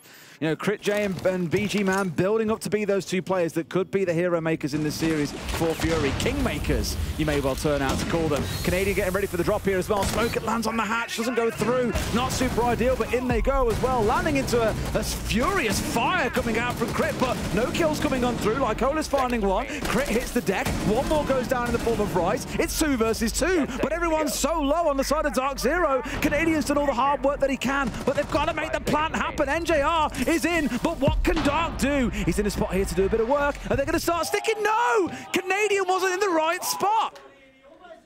Boy, oh boy, Fury managed to get the job done. We've got to... And this is it, because this is coming to the bitter end now. This is perfect timing, Tim. It's the last 30 seconds. We can't cast over the top Yes, we can. No, we can't. We can't hear them anyway. It's fine. You've got to do it. I cannot do it. Well, to be fair, no, because they're casting behind us as well. But by the looks of it, Wolves are just about to do it here. They tried so valiantly as well. Bliss was so close. The thing is, on paper now, everyone will look at that and go, APAC team didn't make it through, lol. They've made it to map 3, round 15. That is one hell. It's an achievement. Just something special, that. I'm sure. Look at Pippa's reaction. He's on the floor. I'm sure it's not going to feel like them for them, but you know, one way or another, Bliss have got to take away the positive from that they really have stretched what could be, you know, a world-leading team, really, in Wolves. They've stretched them all the way to the very end there, but Wolves just managing to get the job done. And who knows, Des, in about 15, 20 minutes, we might find ourselves in a very similar position here between Fury and DarkZero. At the minute, Fury have taken the first half 4-2 on the defense. It moves DarkZero onto the defense, but what it does is it means DarkZero have to lock down Laundry and Dorms realistically, and if they want to win it in regulation, they also need to find a win on one of those third choice sites. Well, we've got a round, we've got a blitz coming out. This could be pretty spicy for a first attacking round coming out of Fury.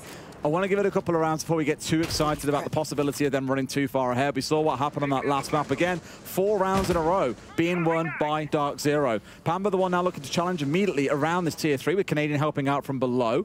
Question is, do Fury really care about getting tier 3 control here? I'm not 100% sure they do.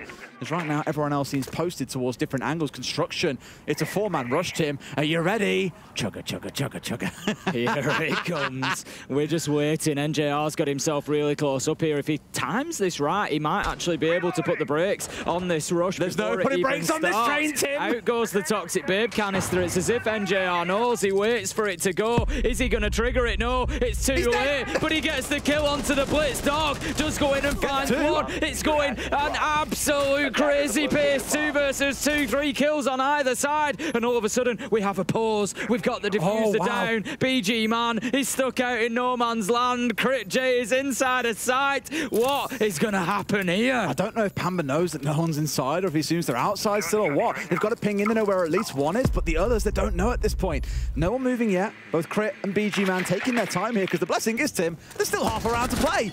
Immediately, Canadian charges on through and Crit finds his man. Pamba to be the hero, wins the one. We've picked up both of these players so much, and this could be such a critical turning point. Either it's 4-3 or it's 5-2. The Bulletproof seeing almost everything there as well. And Crit, as I've said, has got so much time to play with, Tim. Pamba, I think probably hears that diffuser going down, does he? No, he's not going to push. He's going to wait. He knows where the man is, and it's a shotgun shot to the chest to take him down, and Pamba plays it perfectly.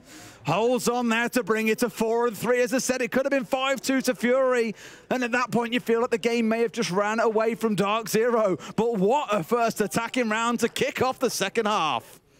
What a start. That just signals exactly how intense this end is going to be between DarkZero and Fury. I've got to give it to Fury because, like I said, DarkZero have to hold on to those primary sites, really. So give it a shot. You know, roll the dice. You're not really expecting necessarily for that to be the site that you win anyway. So let's just rush in. Let's see what we can get out of it. Maybe you catch them by surprise, and then all of a sudden you're 5-2 up, and it's not looking good for DarkZero. Fury, a worthwhile effort, but they just couldn't get it over the line. His feet here as well. Yeah. Perfect from NJR. I think he knew that it was coming. It was a great read. And Dark gets 2 off the back of it as well. He gets the initial trade, then gets the further killing towards Freezer as well. So it was, I guess, in a way, a successful push coming on through. The fact it came down to that 2 versus 2 and Pamba has to clutch out a big 1v2, again, just shows how close this series has been. Plenty more to come, I'm sure, as we step into round 8 and we head up to that top floor. I imagine we probably have a lot of the B stream joining us as well. If not now, then very soon, knowing that the other game has resolved itself. So welcome on in if you have joined us from over there. You find us in map 3. It's just as close as the one you've come from. So if you thought you were just coming over to relax after the Wolves and Bliss game and finish off your day in peace, well, you've come to the wrong place, because we're on map 3. It's 4-3 Fury. They went 4-2 in the first half. That was their first attacking round. DarkZero got it won, but we could be on course for a very similar finish to the one we saw on the B stream. Oh yeah, it's feeling exactly the same kind of energy, isn't it? I don't think they are just yet. They're still wrapping up over there. When they do come in, we'll let you know. For now, still just us and this tantalizing fixture that it has turned out to be.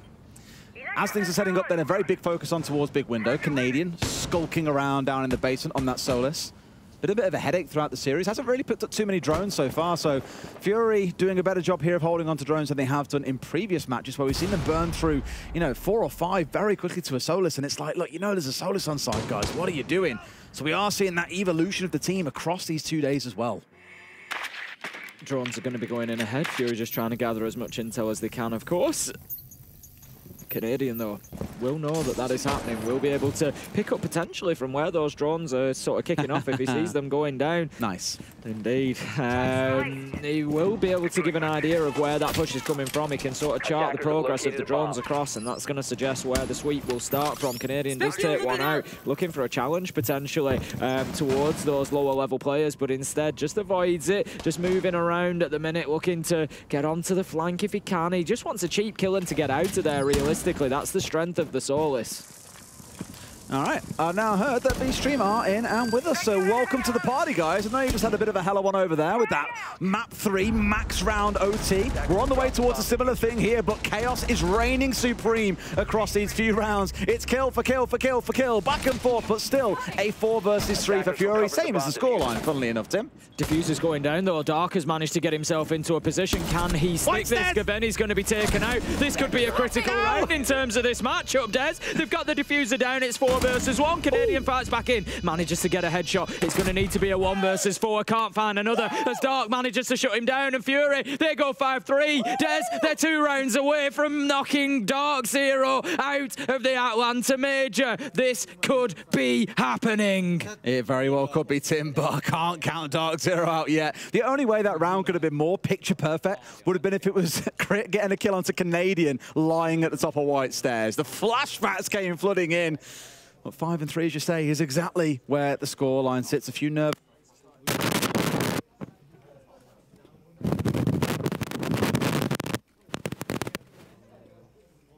Just going to be having a little bit of a...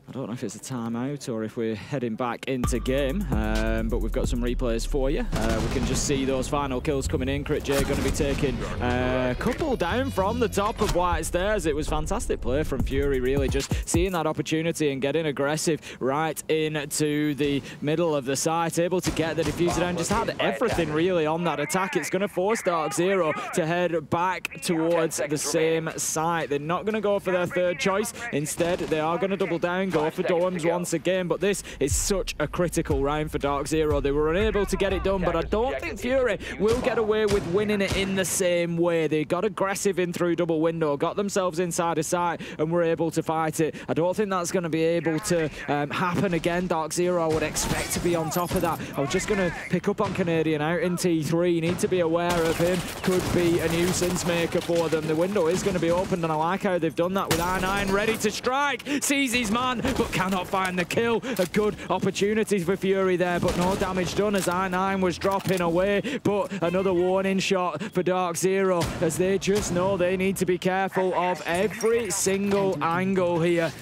Corliss gets himself up onto the roof. He knows that Canadian's out there. Canadian's knocked that window out inside of T2 and just needs to be a little bit cautious, because if he shows his face in there, I'm sure that Corliss is going to take him down, as he's just taken down the Black Eye camera, and that should be all the signal that Canadian needs, really, to tell him that pressure is coming towards that T2. I'm back!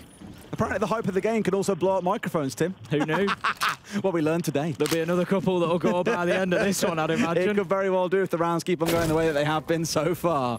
All right then, onwards we march. Only half the round concluded. I hope your ears are all okay, by the way, guys. I do apologise. But onwards we march then. Mine did get a little bit of a beating. Yeah, they get that every day you stood next to me, Tim. Onwards we go. In comes Crit trying to make a play happen, but can't find his man. 2 kills answered out by DarkZero. BG Man gets one back. We're seeing a lot of shorty kills this competition, it feels, by the way, Tim. An immediate trade coming back through. Honestly, Oregon, I've never seen one as crazy as this, because across so many rounds now, we've just seen trade for trade for trade for trade, seemingly out of nowhere. Lots of explosions, lots of fire because of the amount of goy that we've seen.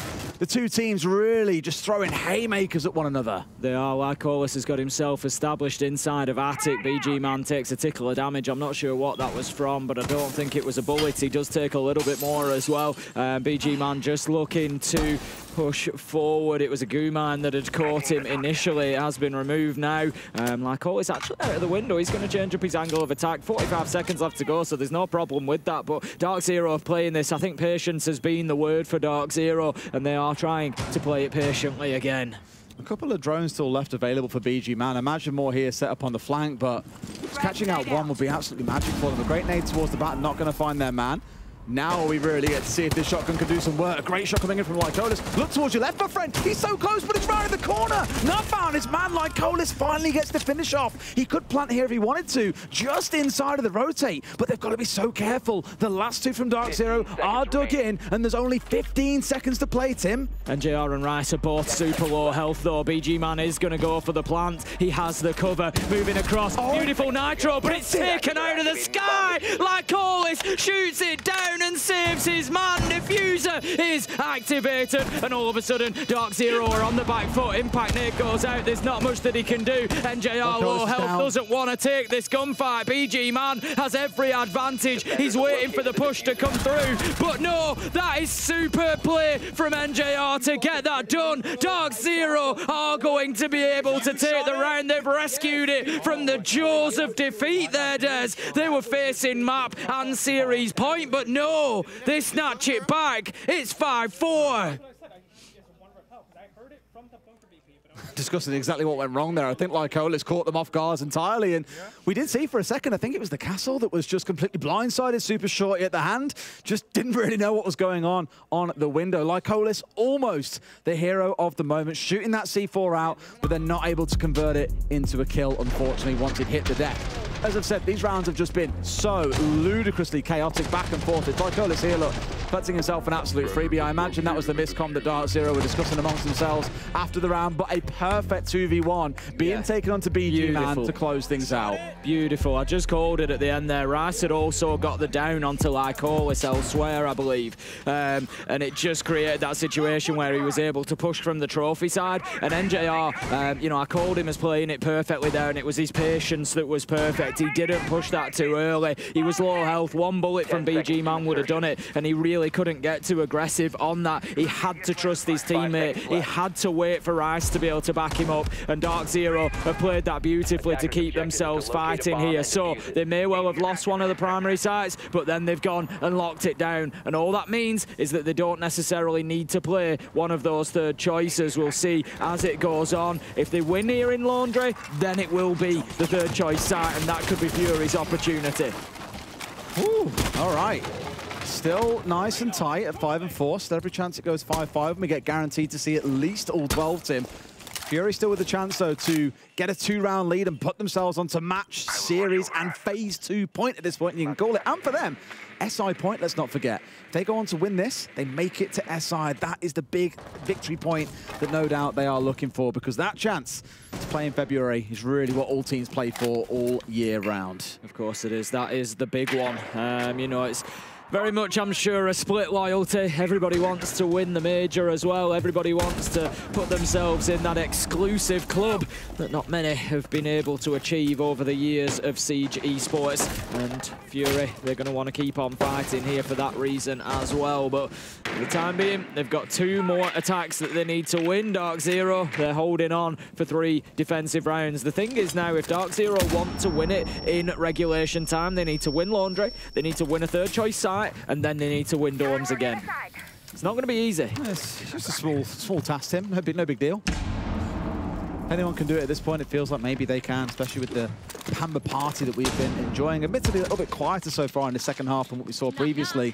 Gaveni himself has definitely awoken into the game, but it could be Troy with that plot armor that drags his team through. Currently, alongside Crit, the only other player in the server, sat on double-digit kills. Yeah, I just look at it and I think there's going to be an opportunity for Fury, surely, to push this to overtime at some point. You've got to feel, with that 3rd choice site having to come into play, it is not going to be easy for DarkZero. They're just continuing the drone in. I think they're going to go straight into Freezer here. They're definitely stacking up for the drop. One does go. Crit J moves in, looks to get aggressive, knows there's one on door, just can't quite find him with the pre-fire, loses the utility to the ADS as well, but full white flash on Gaveni. It's all a little bit of a mess on the Freezer door, but Crit J manages to get a beautiful headshot to get things started. Toxic Babe will force him back. Still gets the hold on though, got the juice that can come out from I9 here as well, just to top him up that tiny little bit. We've got BG trying to work his way now back up around to work on the top side, expecting a flank to come through. I think so the team have kind of started and execute and then backed out of it a little bit here. Dark gets one. Pamba coming in behind. I9's got no idea. Will he ever win a 1v1 against Pamba? It's got to be now. And he does just that. 5v2. Fury can move up to 6-4 here, Tim. It's Gaveni all by himself. Finds one, but the trade is there. Fury 1 round away from dismantling DarkZero. And they will get 2 chances to secure this. It's 6-4, and they know just how much this means to them. The question now is, can Fury do it? Can they get themselves over the line, Des? 1 more round. That must be what is in their mind right now, but they are going to have to beat DarkZero defenses on the choice of site, essentially. They can go back down to Laundry. They can try that primary site again. Maybe DarkZero feel it's time to roll the dice and go to a 3rd choice. Who knows? But right now, the one thing that I do know is they've taken that tactical timeout. Again, it must be so heart-wrenching for them. I've mentioned it a few times, but thinking about the last time you were back on US soil, you know, they won the whole thing back in Charlotte. Now we're back here, they might not even make it to the top 16. You know, the majors of old only had 16 teams. These play-ins are a new thing, but to maybe not even get to that stage will be absolute heartbreak for them. But Fury about to hand over that defeat. And again, so many came into this game saying that on paper, DZ should dismantle these guys 2-0. For a time, it looked like Fury might 2-0 them. DarkZero battled their way back in through some heroic efforts coming out from the team. And Fury have now dragged it all the way back to the brink on their side. 1 round to go. I just don't know if Fury will be stopped now. That was the feel of that round for me, is this is Fury grabbing a hold of this and saying, we don't care how hard you pull, we're going to win this tug of war. This is ours, we're going through to phase 2. And it just feels like they've got so close, they can smell the blood in the water, they know that it's there, and all they need to do is bite down. And right now, Fury, they certainly look ready to do it. It's going to be basement, Des, and it's going to be DarkZero to try and keep themselves in the Atlanta Major. Are they going to end up the casualties that I spoke about at the beginning of the day? Well, at this point, they're the only one remaining to be that casualty. Everyone else has managed to, for the most part, claw by through the skin of their teeth. Wolves doing it in round 15 of map 3 just 20 minutes ago or so. And here, DarkZero, unfortunately, maybe that team that takes their place in the graveyard. For now, though, we've got to see Fury get through this round. Starting out looking in towards construction, I9 onto yet another operator, this time round playing the Capitale. Has flexed through a lot of them throughout this series and not always been top of the leaderboard. He certainly was a little bit earlier on, but as it stands in this game, it's more about the slight nuisance that he's having trying to deal with these 1v1s against Pamba that he's just not coming out on top of. So this is their first opportunity. They will at least get another no matter what happens. Pambazoo, he's going to make the DarkZero fans happy. Taking down Lycolis, as you say, that is the Hibana gone. There is nothing. There will be no hatches opened. That honestly could be the round right there for DarkZero. This is going to be difficult for Fury. This is why so many teams bring along that secondary hard breacher in the form of normally hard breach gadgets in the back pocket, but they've not bothered here. They've gone for Claymores instead for I9. You're looking at that and just thinking, that could have been the real saving grace for you here. Instead, they're going to have to Hail Mary this in some way, shape, or form. And obviously, I don't think DarkZero at this point know that they aren't facing off against any of the hard breachers. Maybe they assume that I9 has got some in back pocket, for example. But this is a real blessing in disguise for them. And it's the second time this series that we've seen Fury have a bit of a comp issue where they haven't brought along EMPs, even secondary ones, for example, when a Kaid's online. Here, they've only got the one hard breacher, and they will pay the price for it. Here we go then into the second half. DarkZero just trying to play the information game, trying to get an idea of where this push is coming from. They will likely not know that the hatches are secure. Overextension there from Pambazoo, trying to pick up, trying to give them the advantage, but all he does is level the playing field as Dark is able to pick up the kill. 4 versus 4, a minute still left on the clock. They will be kicking themselves if they have a round where all 3 hatches stay fully reinforced and they still lose the round because they get a little bit too excited, a little bit too keen to be the hero in the moment, but instead sees the team pushed all the way back. They're starting on their march forward. It's I9 working his way in towards construction side, in towards blue, and Dark looking to join him on the other side here. Their march forward begins, team. Can they do it now? This could be really dangerous for DarkZero, having lost pillar and electrical control. The hatches sort of become a lot less important. Fury, they start to push forward, 30 seconds left to go. Rice just peppering them from inside of Freezer, unable to find any real damage though. Dark knows exactly where that was coming from. Rice doesn't want to overextend now,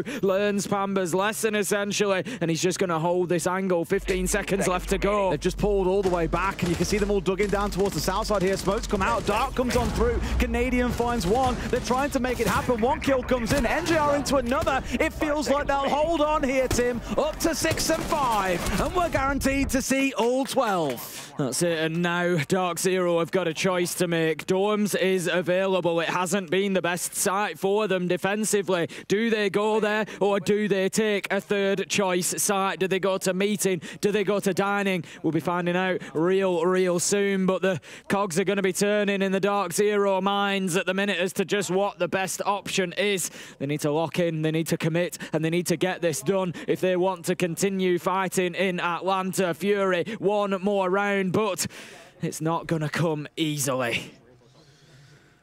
Let's all take a big breath. None more so than DarkZero, because this is their last chance, as we keep on saying, for Fury. They win this one, they make it through. They lose this one. What are we doing, Tim, if they lose this one? Well, we'll see when that happens. What's the word, Tim? Oh, you don't get the words early. You can't tease me like this. You don't get the words early, Des. We only get the words if that happens. I almost said it, though. Imagine if you just baited yourself into it. I would have. It was very close, I'll be honest. All right, well, let's keep holding on then. Pamba out again on this Solus, looking to cause a bit of bothering towards drones, and already by the looks of it, 3 dead on the side of Fury. Potentially 4 here. Sometimes it bugs out a bit, you're not 100% sure. You'll get the final answer in about 2 seconds' time. How many are left alive? It's 7. Okay, no, it's 6. As another one is taken down. So 4 drones gone in drone phase. I praised them earlier on for really good drone preservation. Here, losing 4, that's basically a disaster as far as prep phases go. Yep.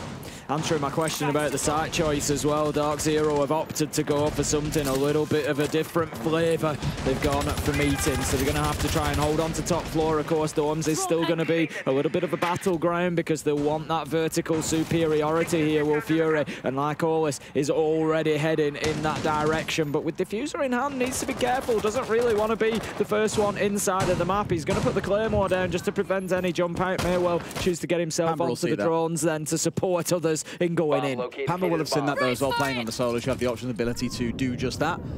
Himself, being flagged out at least a little bit there by his own concuss by the looks of it. Trying to find their way inside big window, not 100% confident to go for that push just yet. There's kind of this lateral push going in below, and 2 trying to take control upstairs. But 2 or 3 players from DarkZero, all grouped around kids on the top floor, ready to fight over this tooth and nail.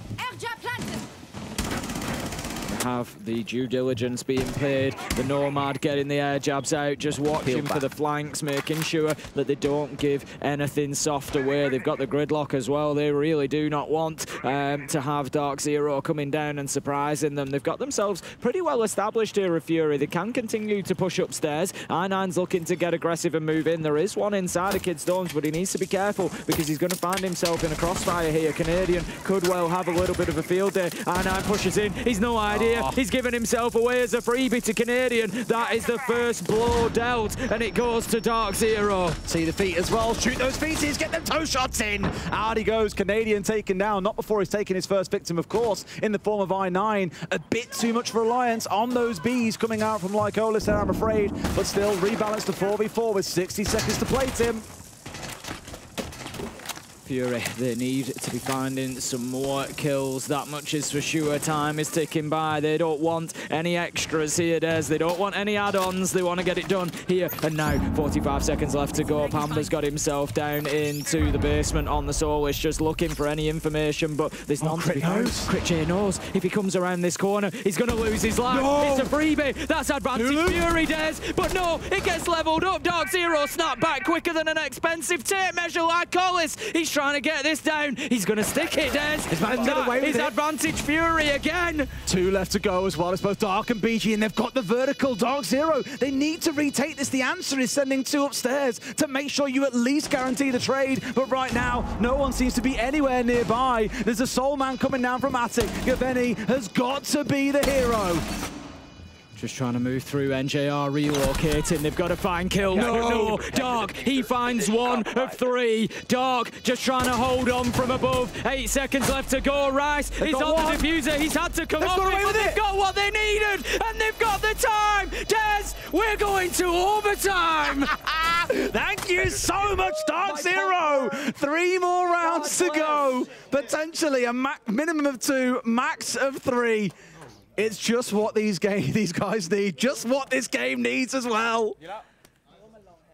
Well, when you, I, and Medics team up, there only tends to be one outcome, and that is 3rd round overtime. The only question now, I've really heard an pained sigh down our earphones from Medics. The only question now, for Freshers bingo card at least, is do we get all 15? Do we get all 15? It's been 4-2 in both halves in favour of the defenders. This has been a very defender-sided Oregon so far.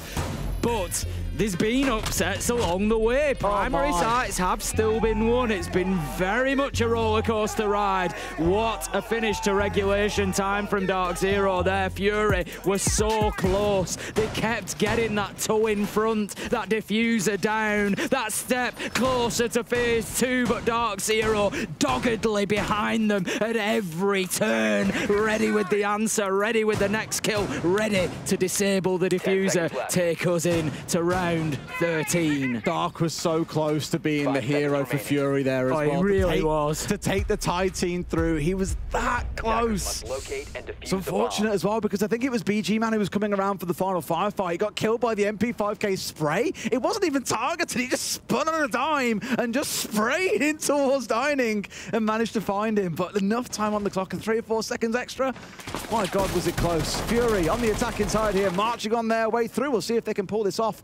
Really a continuation of what we've just had for the last 6 rounds. A big start in towards trophy side here, and they want to catch up with these Romans. How on earth has he won that one? Canadian out belly with his gun showing, but Crit's there for the trade. That almost hero of last round. Dark is taken out, but Canadian is balanced out on the Solus, and he's top fragging Tim. He's at 13 kills. I was just looking across the number of kills, and they're so even across the teams. There's been so many players stepping up here. This is by no means a one-man show on either side. This is exactly what you want to see out of a game of Siege. It's tantalizing, Des. Everybody is contributing. Everybody is pulling their team towards that position that they want. But Pamba gets himself a freebie onto Crit, who just walks that bit too far, gives himself away. Gaveni, he's still upstairs. He's still going to prove a nuisance. Fury, they're looking to move downstairs. They're looking to go direct to site, but you can't do this. You've got to make sure that you've got those flanks covered off. You've got to go fast if you're going to go at all here. I don't know if they know about Lycolis being this close. There's also I9 coming in tow. really that only leaves Bomb BG. located by They're in attackers. silence at least for now. He's coming down the other side towards Laundry Stairs. So it's very heavily a south side push. Now DarkZero, no, that firebolt really not going to help I9. It's only going to slow your push forwards. And where is Gavene? That is the big question. Oh, he's actually come back down rear stage stairs. There was Stack up in potentially an numbers. opportunity, but no, he's not been able to get onto the flank. So the lines are drawn one way or another. One of these two teams is going to come out with a win, but it's going to be from these positions. There's the cut down from Rice. Manages to find, like always, 4 versus 2 now. DarkZero managed to take themselves a lead. They are 4 versus 2. They're in the ascendancy on the defense. Just all they've got to do is hold in these numbers as well. 4v2. This is 100% doable. I know BG's been having a great game, but I9, as I've mentioned a few times, not hitting those big shots when it's needed in this game and really blocking Lycolis out there from making a march on forward. The fire, it's not ideal in that kind of situation. They've at least seen 3 of them. They know now where the last one is as well. On the rotate, they know where every single player is. This is a real challenge because DZ can just plant their feet and let you come pushing into them. That's it, they really don't need to overextend here, don't need to take a peek. There's 18 seconds left to go. They can wait for you to move into their line of sight. That's exactly what Rice does. Shuts down BG, man, it's all up to I9, 1 versus 4. 10 seconds, highly unlikely. He's looking for anything he can get, but it's going to be Pamba to close it out. Who else? And that is going to be DarkZero taking the first of the overtime rounds. They just need one more, Des, but Fury move on to the defense. They have a slight advantage in round 14, but can they cling on? Can they keep themselves going all the way to the final round? Freedom sounds intensify, Tim. DZ aren't going home if this carries on at this pace, and that's exactly why Fury are taking in this tack time out. A quick 40-second pause, a breather. Time for discussion. You can hear the coach weighing in as well. They've got to make this work. Now, that was the defense of the downstairs. It is a little bit of a fortress, as mentioned earlier on in this map. I imagine we'll see Fury go for the same, unless they've got something crazy to bring out, which then begs that question of what happens when we go into round 15 with DarkZero on the defense, not able to play in the basement. To be fair, they defended Laundry 3 times, did Fury, in the first half. They won it twice, 66% win rate. They didn't win meetings, so I don't think they're going to go to their 3rd choice site, but they didn't lose dorms. They won that twice. So honestly, it wouldn't surprise me too much to see Fury go up to that top floor. You know, they've got the 100% win rate inside of this game.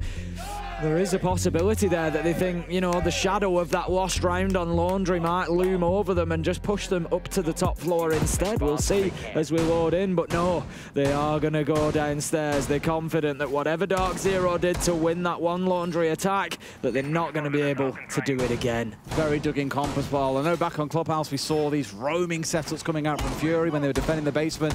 Here in Oregon, it is lock down, hunker down, get the siren sound in, be ready for the assault coming in from DarkZero.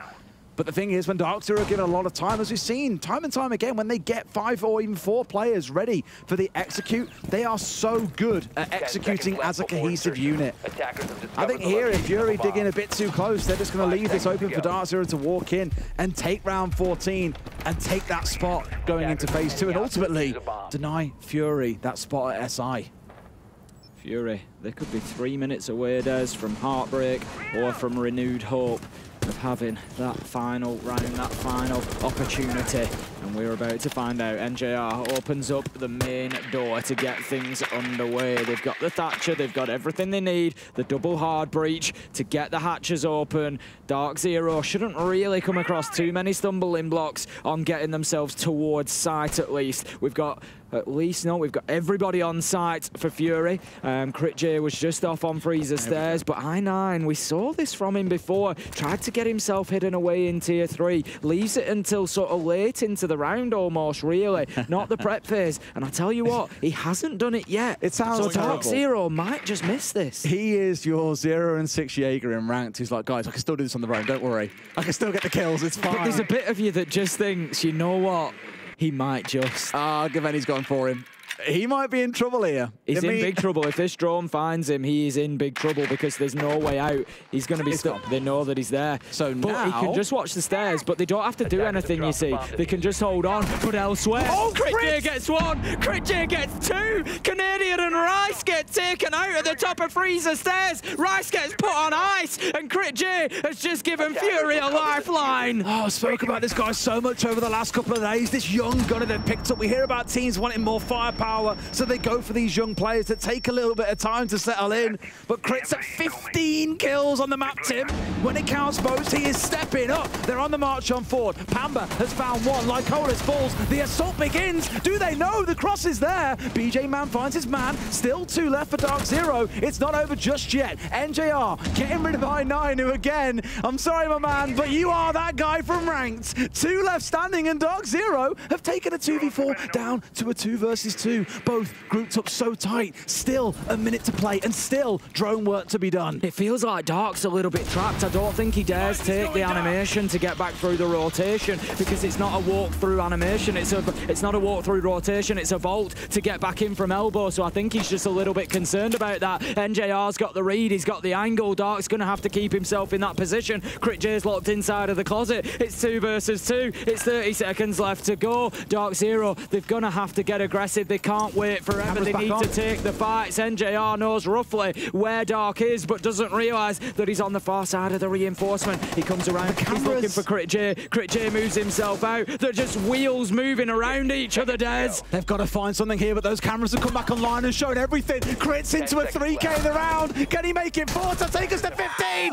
Yes, he can, Tim. We're going all the way. I cannot get enough of this game, and unfortunately for us all, we're only going to get one more round. In the next 3 minutes, we will decide one way or another who will progress here at the Atlanta Major. Will it be Fury or will it be DarkZero? Will it be an upset or will it be the pre-match expectation? We will see as we progress. DarkZero, you would have to say, have the slight advantage here. They go back onto defense, and that has been the winning side here on Oregon so far. But do not count Fury out. They have shown time and time again through this matchup that they are able to deliver. Who would have had this down? It's almost like it's scripted, Tim. 2 well-known Tier 1 teams, DarkZero, Wolves, being taken all the way through to map 3, round 15, by teams that many would have written off and dismissed and said they'll never be able to take a team that far. Here they are doing it, not just in best of 1s, but in best of 3s, Tim. This is what it comes down to. There's nothing left. No! No, not like this! Can I go to the bathroom then? Oh, and then he's just like, can I go to the bathroom? Don't worry, don't worry. The game has stopped as well. Yes. You are going to miss nothing. Oh, Troy wants to get this over and done with, man. Guy's got to piss. Well, if the tension wasn't already high enough. Now you know there's a full bladder on the line as well. Well, exactly that. So we move on. We take a little bit of time to reflect here whilst we get this lobby restarted and get everybody in. You know, let's remind everybody at home of the stakes here. You may have joined us from the B stream. You might have watched that Wolves Bliss game earlier. The stakes here, of course, are exactly the same. Anybody who loses, whichever team loses, goes home. They leave the Atlanta Major, but there's a bit more on the line for Fury as well. If they get the win here and get themselves through to Phase 2, they also get themselves through to the 6 Invitational. So there is a lot for them to play for, and they are going to give it everything, I'm certain, but they're going to have to do what both of these teams have struggled to do so far, and that is to win an attack. It was a 4-2 defensive half to start with for Fury. It was a responsive 4-2 defensive half for DarkZero, and then both defensive rounds have been won in overtime. So you've got to say that the chips are stacked in DarkZero's favour at the minute. I know the players look pretty composed, at least most of them. Lycolis maybe a bit less so. But just knowing that you're sat at this precipice, this final round, and you can't talk to your teammates, you've just got to sit there with your own thoughts. Must be very lonely at this point in some ways. All you can do is just shoot nervous glances around. Even Troy, you know, look at him. Even he's so locked in, he knows what this means. And that contemplation, you hope it doesn't knock any confidence or the adrenaline doesn't start to wear off, for example, that they can keep it up. but this is going to be a round 15 of all round 15s, Tim. And this is only phase 1, Des. I know. This is only phase 1. We've got phase 2. We've got phase 3. Got a couple of days rest because my throat's ready to be like, yo, stop. We've no games tomorrow, so we can have a little bit of a rest of the old voice tomorrow. Don't worry, but don't you worry at home. We're not going to save a single thing for our voices. We're going to give you absolutely everything, just like these two teams are going to. It looks like I'm guessing from player responses that we're going to be getting in fairly soon. I think not 100% sure. It looks like I think it looks like we're going to be loading back in anytime soon. They're making sure that the energy is up. They need to come in here strong, come in here confident, knowing that they can get this done. I just don't know I wanted to do it more.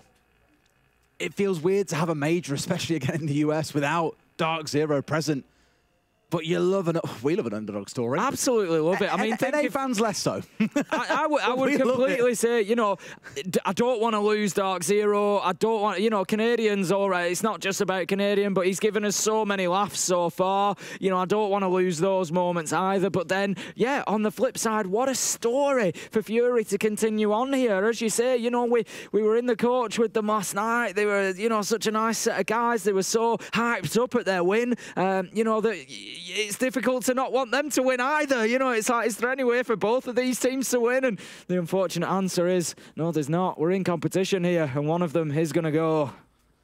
They are. I'm almost feeling like you. I don't want anyone to go home, Tim. They're all winners here. That's, you know, sometimes I fall into that trap. Softening my ice-cold heart. Yeah. That's why I was the angel yesterday to your devil.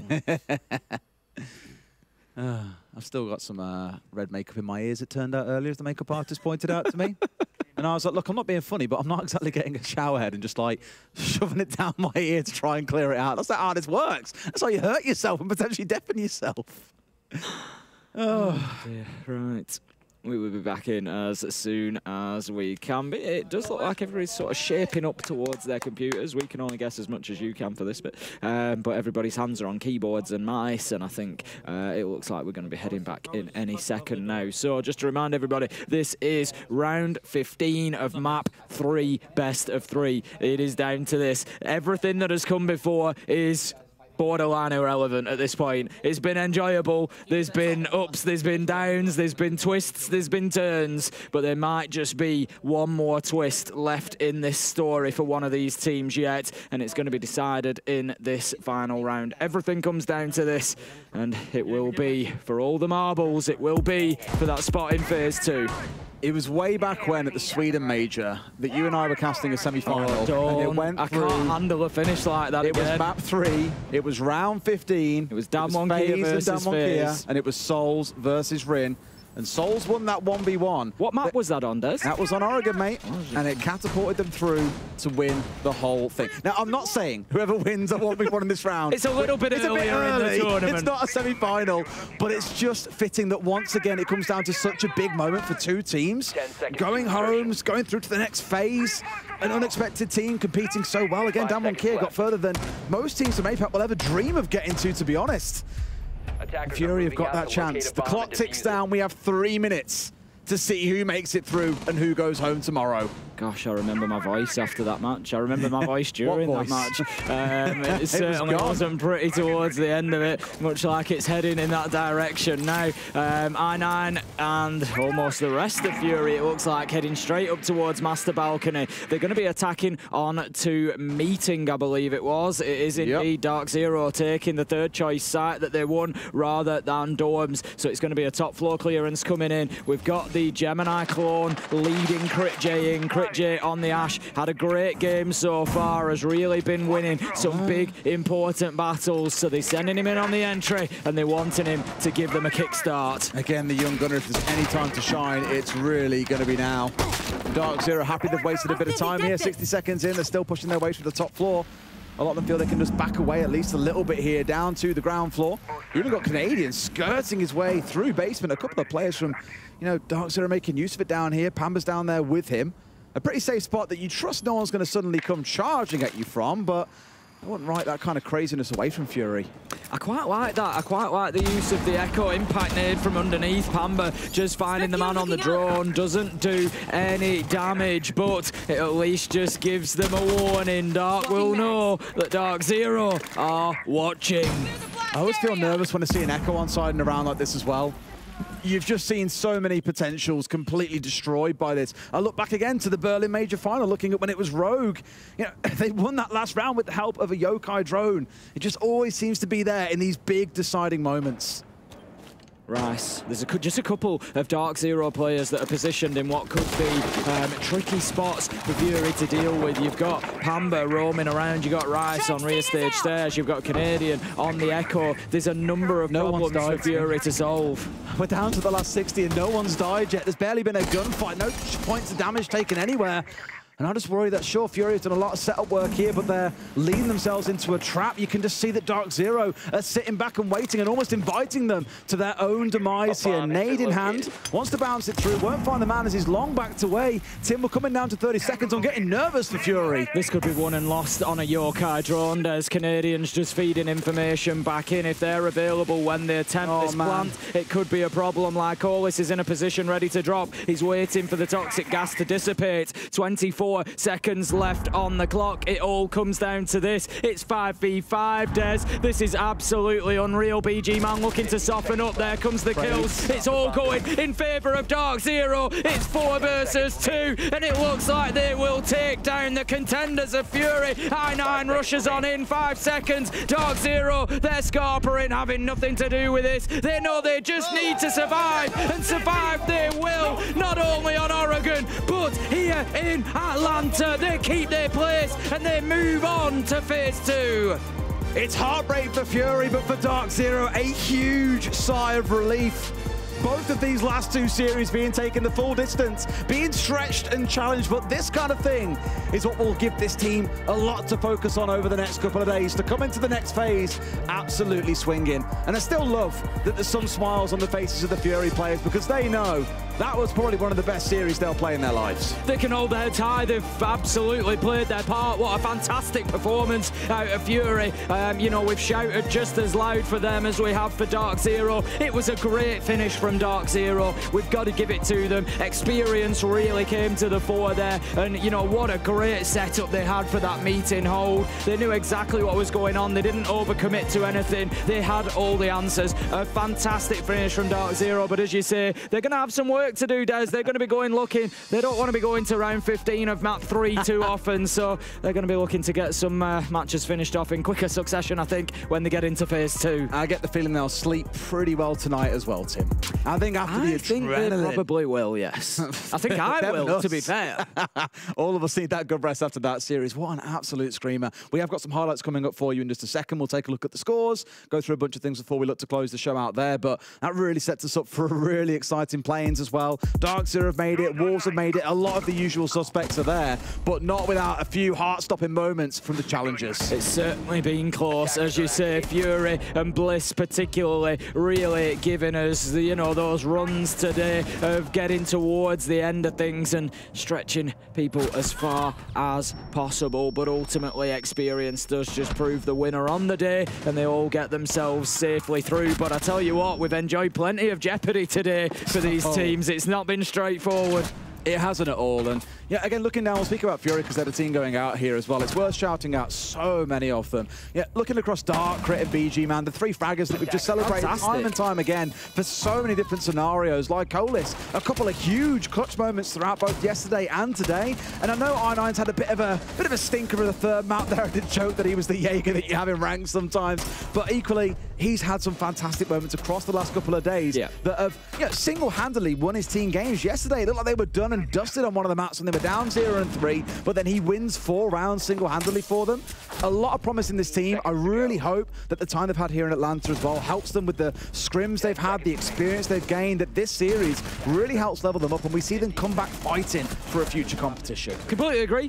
Fury have absolutely played their part. They've given us some fantastic moments, but like I say, DarkZero just coming out the victors today. Again, you know, pure entertainment, start to finish. It always is with this team. I can't say that I'm not glad to see them move on to phase 2. You know, they're always great to have around tournaments. tournaments, and I've got the feeling that there's some bigger performances to come from them as well. It wouldn't be a real tournament without Canadian as well, let's be honest. We all need the smack talk, and I'm sure plenty more will come out once we get into Swiss as well, as we enter the absolute chaos that is best of ones, best of 3 elimination games, you name it.